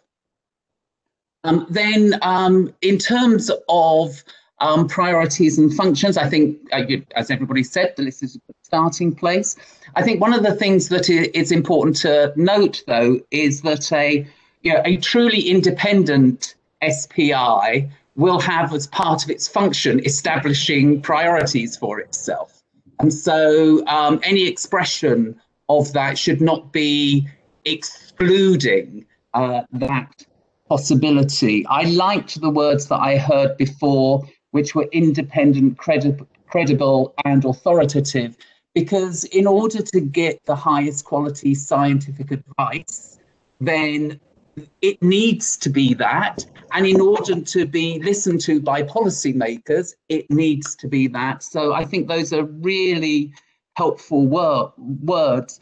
But I want to also come back to that word that I said I would, global. So whilst it is true that different chemicals are produced in specific places, they are traded globally.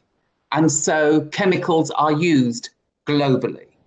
It is also true when looking at chemicals in the environment that they move globally beyond our control, whether that is highly fluorinated chemicals that have been found in Arctic ice, or plastics that have been found on beaches on islands in the middle of the Pacific. These things move globally and so are a global concern. Also, I mean global in the other sense of the word, in that the system at the moment is very much based around particular groups of chemicals, particular impacts that those chemicals might have. And one of the things that will be very important for this SPI is to prioritize, is to point towards particular things being of more or less relevance for immediate action than others. And it's very difficult to do that if everybody is sitting in their own little pocket and speaking for them. I work on chemicals that are used for solvents. Of course, I think they're the most important thing because I work on it. But that does not mean that they necessarily are globally considered to be the most important. So it needs to be global in that sense. It needs to look across the whole of the chemical space. And particularly when it comes to horizon scanning, you can't do that from inside something which has a very specific remit. You have to be global in that sense of the word as well. So global, independent, credible, authoritative, that is what this SPI has to look like. Thank you. Thank you very much. Lady, do we have any request for the floor? So I think Jill is asking for the floor in the chat box. So let me just unmute and then see. Jill, you have the floor. Oh, sorry. No, I'm not. Beg your pardon. Yeah. You put a note in the chat. No, I was trying to make a longer note. I do beg your pardon. Okay, no problem. Then we have next Said from Iran. Said, you have the floor. Thank you, Nalini, for giving me the floor. I'd like to thank the co-facilitators for preparing the reflections on a science policy interface. It's unfortunate to say that I have received the document last night, so I didn't find enough time to consult my colleagues and to receive any feedback from them because here in Iran the work week is from Saturday to Thursday, so I hope we will be able to send our views through electronic input. Thank you. Thank you. We will maybe open the next round for that later. Okay, I think we support to close for these particular points that I open for the discussion. There seem be generally agreement that the establishing and overarching site policy interface for the chemical and waste cluster is beyond the scope of the mandate of the IP, and a number of submissions and earlier view expressed today then suggest that our group could, as a next step, elaborate the needs of the SciComm stakeholder for such an overall mechanism to be established, or what any function of site policy interface would be. And this could, however, also be the possible next step for those who are interested in assessing the needs for a site policy interface within the context of the Beyond 2020 instrument. So we, as your co-facilitator, Carissa and I, would like to seek the view of the group as to whether an elaboration on the needs for any form of site policy interface, as well as on its possible function at non-granular levels, regardless its placement, might be possible deliberations for the mandate of this virtual working group. A number of rationale were present from the submission and from the discussion earlier, and also from the discussion on the November 19. for supporting a site policy interface, either as an overall mechanism for chemical and waste cluster, or for the other instrument for the SAR management, for the beyond 2020 instrument, as shown on the slide number 7. But I will not read them all, but I would like you to see this is the list of rationale for that need for the site policy interface, whatever form it could be. And then, among other suggestions, several will support consideration of the bullets shown on the slide number 8 and 9. Marlena, could you please go to slide number 8 and then slightly go to number 9? This, some of which could be appropriate for either instrument based. I mean the site policy interface for the beyond 2020 instrument, or an overall site policy interface for the cluster of chemicals and waste.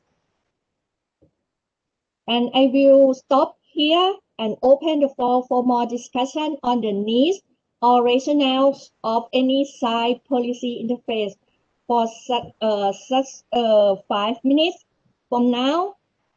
I see hand from the Switzerland. Nalini, could you unmute him? Yeah. So just before I give the floor to Felix from Switzerland, Mr. Mohammed Khwaja had asked for the floor earlier, but I'd missed it. It was in the chat box, and he doesn't have the function. So I'm just going to perhaps give the floor first to Mr. Khwaja, and then followed by Felix. All right. Yeah. Thanks very much. I'm sorry for the lack of facility on my computer. I wish to share comments on bullet 1 and bullet 2 in the previous slide, which is now removed. We read it like this: that on one hand, there is a consensus for the need of an SPI, and we also fully support it because the science-based evidence are more practical and more feasible to practice. But then we also are saying that the IP does not have the mandate. So if the IP does not have the mandate, even if we enhance the need for it, are we expecting the revision of the mandate or enhancing the scope of the mandate so that this could be included? Because I don't see the two matching, bullet 1 and bullet 2. I hope I clarify myself. Thank you. Thank you.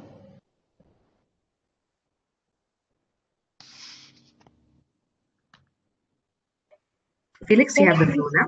Thank you very much. So I'm very happy to hear that everybody's supporting that we need some form of SPI. I think that's a great starting point. I have one comment on the points, the number of rationales represented for supporting an SPI. I think perhaps one point that we could be more specific. What is written now is that the rationale would be provide scientific or evidence-based analysis for policymakers. I think it's very key, the policymaker, the role of policymakers. However, I think also it could be policymakers and other decision makers. I think scientific findings can also be helpful for private sectors, for leaders in industry and NGOs and so on. I think also there, one key element that I've heard quite often was that we don't want to duplicate work that is already done, but we want to create an added value. Perhaps that's also kind of the rationale behind. Then a few points also on what you have presented on the slides and what these suggestions came up. I think one question you have raised is that SPI or SPP could either be an overall mechanism for the chemicals and waste cluster or something under ICCN. In our view, key is that it's an intergovernmental mechanism. And that would, by definition, our understanding, mean an overall mechanism for the chemicals and waste cluster. In our view, this is the most credible, robust, effective, and durable solution. Governments would be able to put to scientists the questions for assessment and get policy relevant, but not policy prescriptive, independent expertise.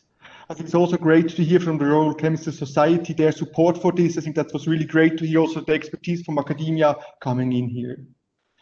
And the governance structure would maximize the ownership by policymakers to embed scientific findings in the decision making. As mentioned before, they would not only be relevant for policymakers, but also, as we can see from reports for IPBES or IPCC, for others.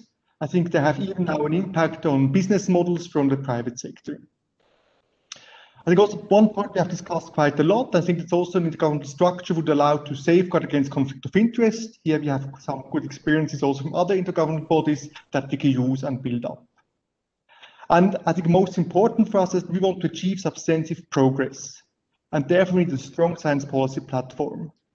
And the intergovernmental science policy platform would have the highest standing and would be able to play in the same league as IPCC or IPBES. We also have seen a new strategy, midterm strategy from UNEP, where they define 3 action areas: climate, biodiversity, pollution, and chemicals. There you can see you have climate IPCC, you have for biodiversity IPBES, but at this stage we have nothing for the chemicals and waste sector, and we think we need also something to be on the same level. I think one point also is if we can really achieve something, that this will raise resources on the one hand for sure from governments, but also we can see in other institutions if something is seen as meaningful and as prestigious, then also other actors, in particular academia, are ready to provide in-kind contributions, for example, that they allow the scientists to work for assessments and so on. And I think also one advantage, if we can serve the whole chemicals and waste cluster, that would mean, for example, that ICCM could forward questions to such an SPP, and their intergovernmental body would then collect those questions, decide, address them, and work. So this would also be allowed to help ICCM to move on with their reflection. And perhaps just taking on 2 points from my previous speaker, so Suzanne from Canada, I think I fully agree what you have said, that we have to well reflect the needs and functions. And what we have here at ICCM, and because you asked the question, if I understood right, if we don't establish this time such a panel, do we know when it would be established? And I think we have here now a unique chance, really great momentum. If our multi-stakeholder process is sending a signal, what do we need? What kind of functions do we need? And that we think that we should have an intergovernmental science policy panel, that would be a strong signal for UNEA and WHA to take such elements up and further work on it. Perhaps also a good point made by Caroline from WHO. I think what we have is right. If such a science policy panel would be adopted under ICCM, this time we would not know how this would then relate to WHO, WHA. So I think that was a good point that you made, that it's helpful if we have a more general outline resolution that would then invite WHA and UNEA to take further steps that might also disregard be very helpful. And just last point, the key function I think is outlined in the paper. I think that's really important, that we have the need for horizon scanning and early warning, scientific assessments, and then also this need for enhanced visibility, awareness, and communication.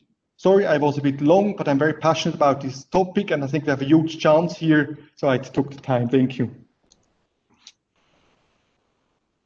Thank you very much.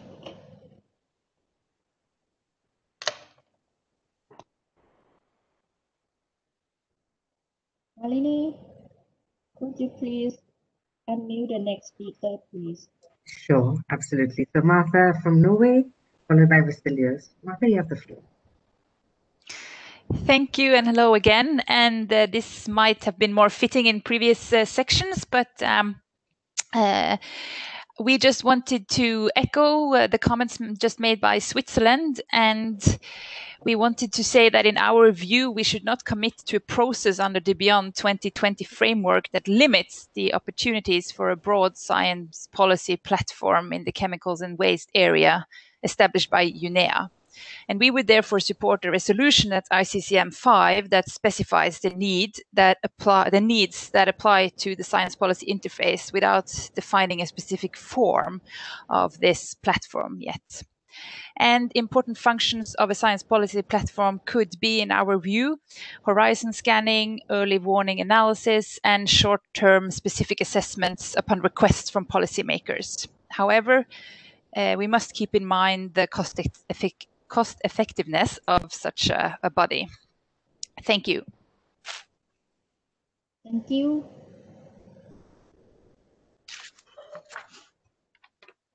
Vasilios, you have the floor. Yes, thank you very much. And thank you, co-facilitators, for the paper with the reflection. This is indeed very, very useful. And I'm sorry to first come back to the previous slide with the bullet points. I did not intervene because we have already shared our views in this forum and they are published. And I feel that the bullet points you have included there, the first, the third and the fourth one are already captured in what has been communicated by the EU and the member states. What was a rather new question that you raised was the question on the mandate for establishing such an interface at the level of intersessional process or ICCM5. And as it was pointed out by GAP, it is nothing would hinder us to ask or call for such an interface, even if we don't have the mandate, strictly speaking, for a broad or overarching policy interface. So I think, or we think that this would be very important. And allow me to flag that I see in parallel some very good comments in this area of our discussion in the chat box, following on the comment from WHO on the means of how to address this at a higher level. And what is on the chat box from GAP on this is something that we find very important. Also, allow me to echo what has been suggested and described by my Swiss colleague, Felix. It is important, and now I'm coming also to the slides you're now having on discussion, to address not only policymakers, governments, but also decision makers.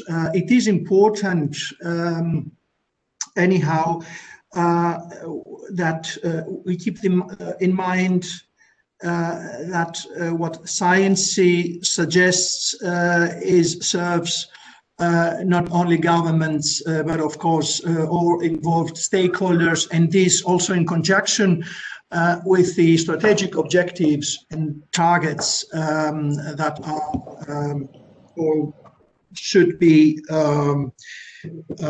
worked out.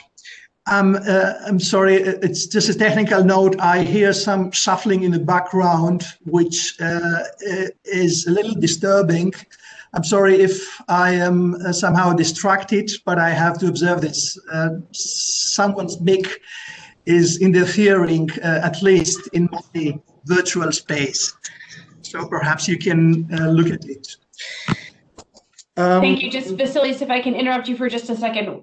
We don't hear that on our side. You're very clear, at least on my mic. Okay. So hopefully it's just you, but I'm not sure. I just want to let you know you're very clear, at least from my perspective. Okay, that's very good to know, Carissa, and that's almost as important. But anyway, thank you for this. It's good to know. Concluding, yes, we think that you have captured very well the points. We have a high level of comfort for a science policy interface, which is not limited to the work of CICEN. And we do think that the ICCM has the means to to make a call or ask for this, inviting others at a higher or at the highest possible level, international level. Thank you very much.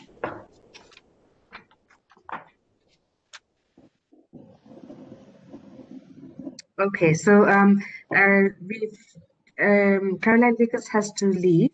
So just in case there's any questions, we will send them to her separately after the call. So Andrew, you have the floor next. Yes, thank you, Nalini. And I do recognize that we're over time now, so I will try to be very brief. And just to say that we do support a science policy interface, and we think that the instrument should establish one in the text for the use of this instrument to support countries seeking scientific information to help inform their national efforts on chemicals management, as described in our previous submissions. And as we described in those submissions, we think that this would be could be best accomplished as a network of experts, and we think that this network could have it. We do not see it as having a necessary to have a governing mechanism with additional layers of bureaucracy, but it would provide necessary ad hoc support to countries seeking efficient ways to share scientific knowledge and use that knowledge in their policy development. We would want this network to be nimble enough to reflect the evolution of chemicals and throughout their life cycle. And this network should help with information that would benefit a wide group of stakeholders and not be just a place for particular governments to explore country-specific issues outside of the development of the sound chemicals and management regimes. The network should also not compete with the work or other mandates and or activities of other covered in other fora. And we think that, questions of something that would be, as noted, that something that would cover the chemicals and waste cluster or other institutions more broadly really is beyond the scope of the ICCM. So we would really think that our best effort should be focused on working on what we would want to establish within this instrument for the mandate of this virtual working group and the intersessional process more broadly. Thank you. Thank you. Okay, next I have Valentina from Uruguay, followed by Olga. Thank you, Nalini, for giving the floor again. We just want to emphasize and to highlight some elements of what you present on the reflections document. For us, it's very important to have a scientific and evidence-based analysis for policy making. Also, we as developing countries, we consider very important to have this kind of evidence and analysis, because most of the time we don't have the means to develop ourselves those kinds of assessments. And it's really needed. And indeed, we are at this time with the COVID crisis, our government is addressing the crisis. I was able to contain the first, let's say the first COVID, the first months. We contained it successfully, and it was because we follow the evidence and scientific-based analysis and suggestions that the WHO made. So also it's important for the chemical cluster to have something, to have a platform or an interface that could help us on that matter and with our policy making developing. Also, we are, as government, we are strengthening the use of science in policy making at all levels, and I saw it was also reflected on your document. So we thank you for that.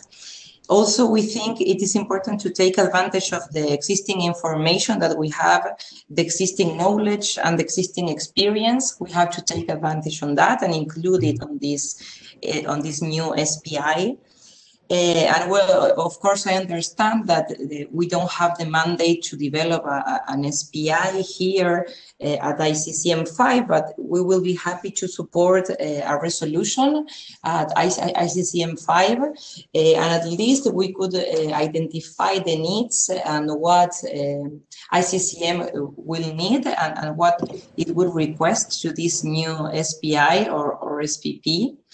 And finally, we also would like to give the example of IPCC on the climate change cluster, because we saw how the visibility was enhanced and how it raised awareness. And when IPCC starts communicating better their assessments, they have really good results. And we saw a change on the climate change cluster, and we would like to see the same on the chemicals and waste cluster. Thank you very much. Thank you. Olga, you have the floor next. Thank you very much. So a group of NGO would like to thank the Secretariat for this paper that reflects the opinions from different stakeholder groups and the organizations.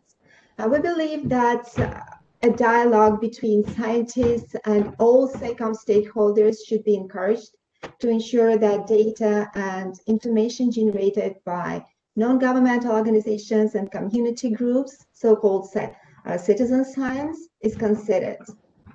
We also believe that gender desegregated data and better consideration of gender-dependent hazards in the work on chemicals and waste should be among key focus of the science policy interface that should help improve how protective and preventive measures are designed and implemented.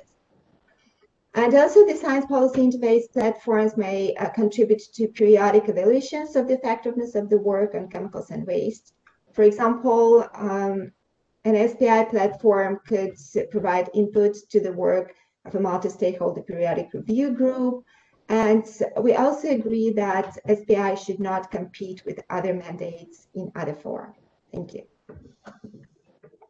Thank you very much. Okay, and then we have one last request from Mohammed Khwaja. I will just open the floor for him, and that's the last one on this list. Yeah, thanks so much. I'm grateful for allowing me the floor again. This is with regard to bullet 1, which is on the screen. But before I comment on it, I like to read the bullet before it, which says involvement from range of, which says sharing of authoritative data from government sources that can be used with confidence. Now, when we read this bullet, first bullet, it says intergovernment involvement helps to foster harmonized approaches, so on and so forth. No, I'm sorry, bullet 2. Bullet 2 says attracting the best expert talent to be involved to foster credibility. Now, on one hand, we are asking for authoritative data from the government. On the other hand, we are also getting involvement of expert talent. Now, what we mean here is the government would be doing it? Because to me, these two seems contradictory. Because authoritative data may not necessarily be science-based. So that's one point. And then a quick comment on the last bullet. We agree with it, an open and transparent nomination process subject to an agreed criteria base. There should be some sort of criteria which should be met by whosoever is nominated, and it should be transparent. Thank you so much. Thank you very much. I think I will walk you through now. I would like to close this session and walk you through quick walk you through the potential function and the number of views expressed on the characteristics of the site policy interface. Marina, could you? Okay, thank you. Now from your submission and the discussion took place on the November 19, and some of you already mentioned earlier today the potential function that we can conclude from that all, including the horizon scanning and early warning and scientific assessment and communication and outreach evidence and the knowledge and the monitoring. And the next slide, please.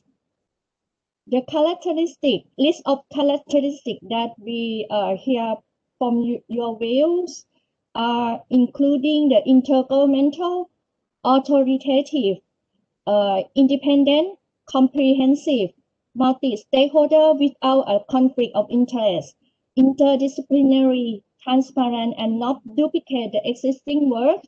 It and also has its own governing body. That all that we can capture from your submission and from the discussion took place earlier, and also from today meeting. Now I would like to just 5 minutes on these 2 slides for your comment, because this already ran out of the time that we planned.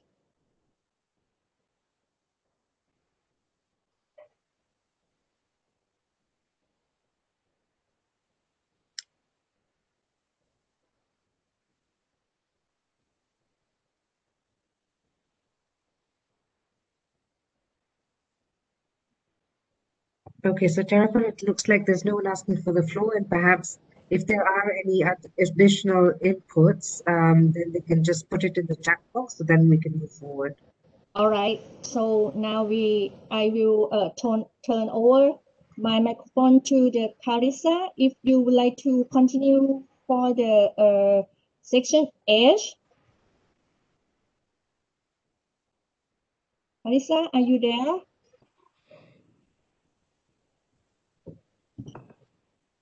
I am. Thank you so much. So we would very much like to try to get through section H. I would ask the secretary if you would please put up paragraphs 1 and 2. For those of you, they were repeated in the agenda today. I do believe we could get through this very quickly with your support. So what I would like to just note is a couple of things in paragraph H that we put in to address the comments that we heard in our last meeting. And then I'd like to take a very just quick moment to pause to see if there are any comments on this. And then we would like to close the meeting with a very quick recap of next steps. So first of all, looking at paragraphs 1 and 2 together, you'll see that in paragraph 2, there's only one change. So let's just start with paragraph 1 and note that there is a footnote, as you will see the little asterisk. This would become footnote 7 in our text, but this is the expanded footnote that instead of adding to the parking lot to address the issue, the point raised by the University of Cape Town last time with respect to the relationship between this section and the rules of procedure, you'll see in red at the bottom of the page that we have added just a reminder that will need to be considered.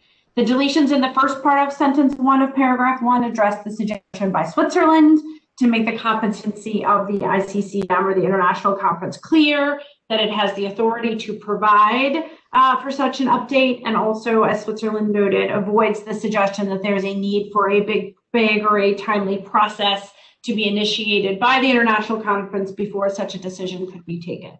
To address the concerns of those that found the shall too prescriptive, we had a very number of those interventions at the last session. We have suggested a may.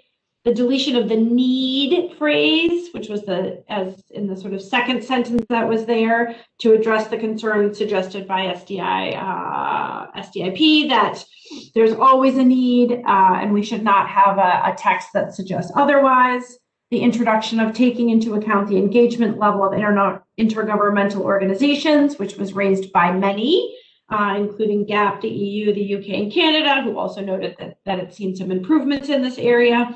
We also heard from the EU a call for an acknowledgement of the role of the SDGs, and we hope that we have taken that into account with the words and other international efforts related to the Beyond 2020 instrument, as we suspect that there are other issues as well that folks would find important and didn't want to limit that consideration. Finally, we've added to the existing effort of the independent evaluation, which has given us some good ideas from this process on how to improve. That was also noted by many as an important addition. There were a number of suggestions to delete the timeline. It said every 5 years at the very last part of the sentence. And by deleting it, that would allow the ICCM to assess what the appropriate moment would be, as opposed to tying the ICCM down to a particular time frame. This was also part of the Swiss proposal, as well as called for by the EU, Canada, the US, and others. And I would just note again that we would, of course, have the Brazil footnote, not just in the summary, about with respect to the Beyond 2020 instrument.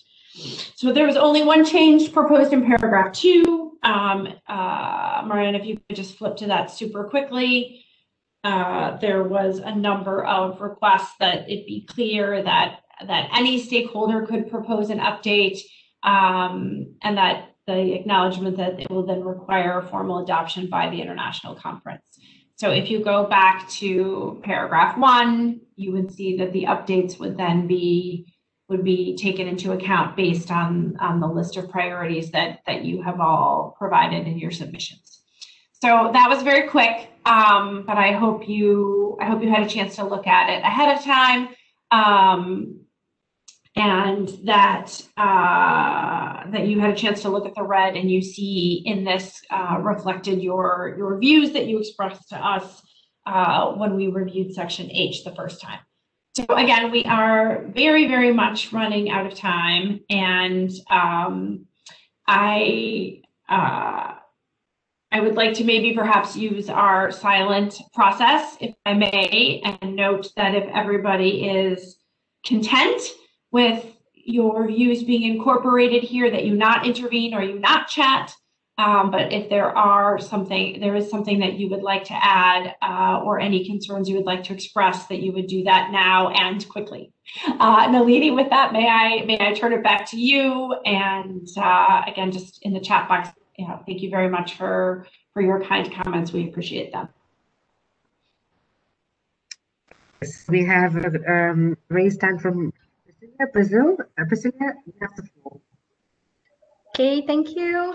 I will try to be very brief, but regarding paragraph 1, in general terms, we are fine with the proposed text, but from our perspective, the idea of engagement of relevant intergovernmental organizations and other international efforts and how it could contribute to update the framework is not clear.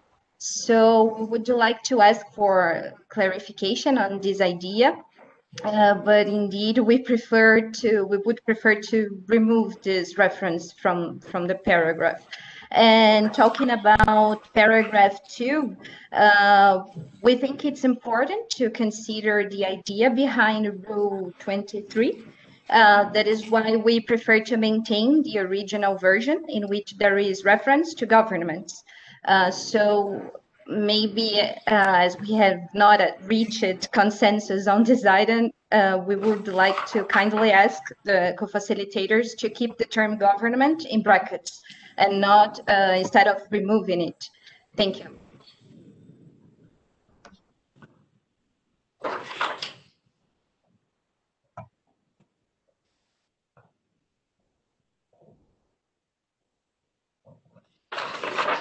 I think, Carissa, I don't see any more hands or anything in the chat, so perhaps we can move on.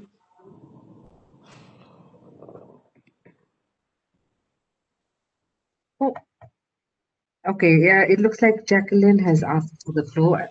Jacqueline, for some reason, okay, now I see your hand, okay. Jacqueline from you have the floor. Yes, thank you. I'm sorry. I guess I have been having problems with raising my hand today. So sorry for any problems I might have caused. So I will speak a few things on behalf of UNEP and then one thing on behalf of the INC organizations. The first one on behalf of UNEP is in relation to the paragraph 2 as well, and the updates, and how this in a way talks to the rules of procedure and how things needs to be done, mainly because of the use of the word stakeholders or governments, or there needs to be some kind of reflection as well on what we have there and what the instrument might be able to do. On behalf of IOMC, we would like to suggest the deletion of the text in red that starts the engagement of relevant intergovernmental organizations and other international efforts relevant to the Beyond 2020 instrument, because we think that that will not in a way be one of the prerequisites to initiate any updates of Beyond 2020, and any issue related to engagement of organizations need to be part of other parts of the instrument. For example, in the evaluation side of the reporting that we were talking about before, on how we are making progress as the whole community of stakeholders. So those were my 2 points. And then also on behalf of UNEP, the issue of update, and this maybe comes because of the background and wording that we use in other instruments. It might not only be the need to update, but the need to revise as well the instrument as such. The revision process might be different from an update, because revision process might also imply looking back to indicators and targets with updated methodology and look back and see. So it is not only changing the text, but also seeing if we can measure and track back as well. Those are concepts used, for example, in the Stockholm Convention for effectiveness evaluation, and I don't know if it will be also used by the Minamata, but it's part of the thinking always when you are assessing and trying to see if updates are needed. You also need to revise what you have and look back, not only to the future. Thank you.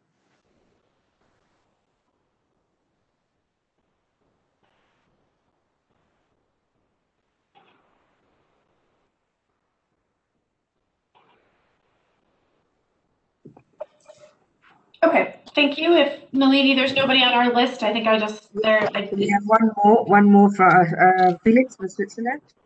Thank you. Thank you very much. There's a small comment. I think thank you very much also for the revised version. My question is mainly, do we need the word initiate? For me, the sufficient said international conference may update the Beyond instrument, because normally it wouldn't be that somebody who makes a proposal after consultation and so on, but in my feeling we don't need this word. We can make it shorter, more clear, because anyhow we need a decision by the ICCM and then we have to agree on a process. But I think it would not be very usual to say may initiate, because it would also restrain the competence of ICCM to change its own text. So I think that would be a limitation that might not be necessary. Thank you.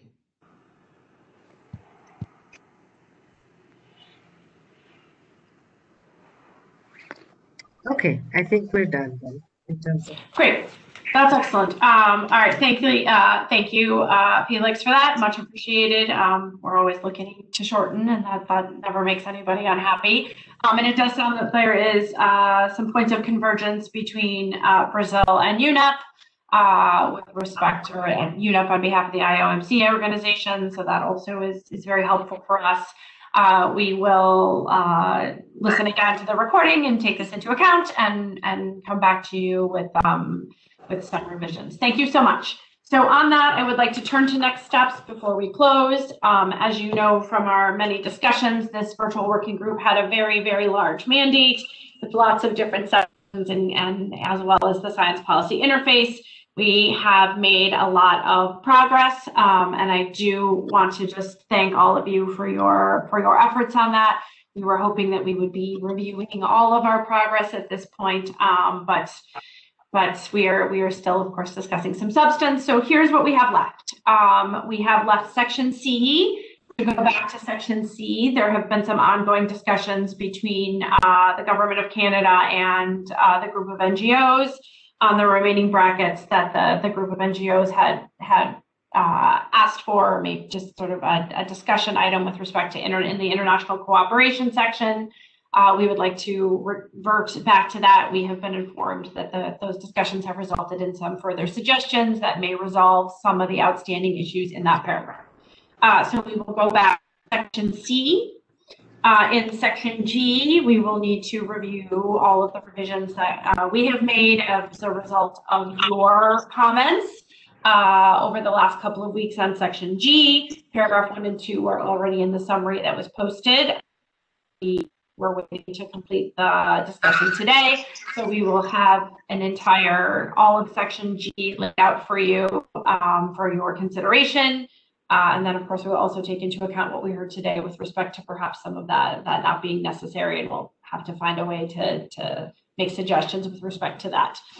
The other things that we have on our list of things to do is to sort of circle back to you and to update you on Japan's proposal for sections G and H, which are also relevant for Virtual Working Group 1, and there have been some discussions there, as well as some discussion of the indicators and some of the workshops that might be up and coming, etc. So we will try to circle back with a closure or a further consideration of that proposal. And we will, we need to go back to our conversation from last week with our last session with respect to section E, where we sought your guidance prior to putting some suggestions on the table for consideration. We thought the section E discussion was very informative and that we should be able to put something in front of you with respect to that. And of course, we had a discussion today on the SPI, and we need to find a way to summarize that. So we still have a lot of work ahead of us. Chairport and I are trying hard to keep up with you and to make sure you have what you need for these meetings to be efficient and effective in meeting the mandate from the president and the Bureau. So please look for, those are the outstanding issues. Please prepare yourselves to discuss those.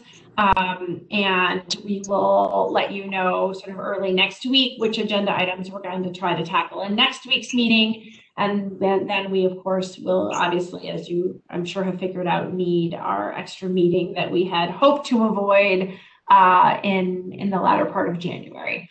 So we'll do our best to give you a good agenda, a very focused agenda, so that we can wrap up our work and move our recommendations forward to the Bureau as a group. And I guess then the Bureau and the President will decide what next steps are going to be needed to get us to July. Nalini, Tirupon, if there's anything that you wanted to add, please do, Nalini, anything I missed.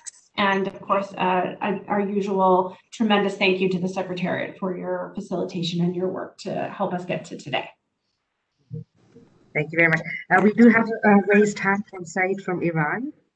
Can I give him the floor? Sure. May I just check with Tirupon first and see if there's anything that she would like to add to our next step summary before we do that? No, nothing. Thank you.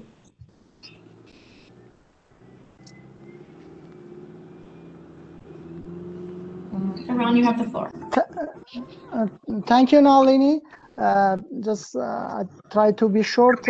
I'm not agree to conditionalize the international conference on the update process, and because of that, I may ask you to delete the language which comes in red from the engagement of relevant blah blah blah blah.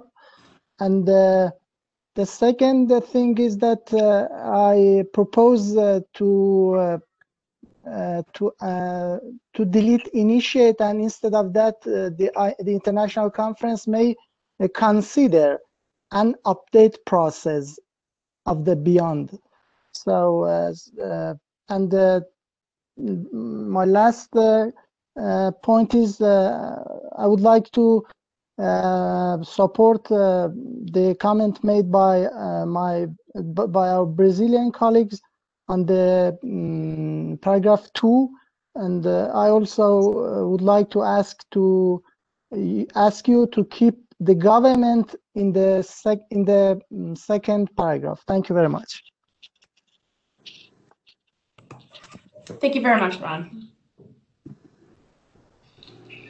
Okay, with that, again, you're over time as usual, so we would like to take this time to thank you for your time, to close the meeting, and to ask you to please keep a very close eye on your email and your and the cycle website with respect to our section of that website, so that you remain up to date and ready for what we will try to tackle next. Thank you so much, much appreciated, and we look forward to you all having a happy 2021. Thank you. Bye-bye.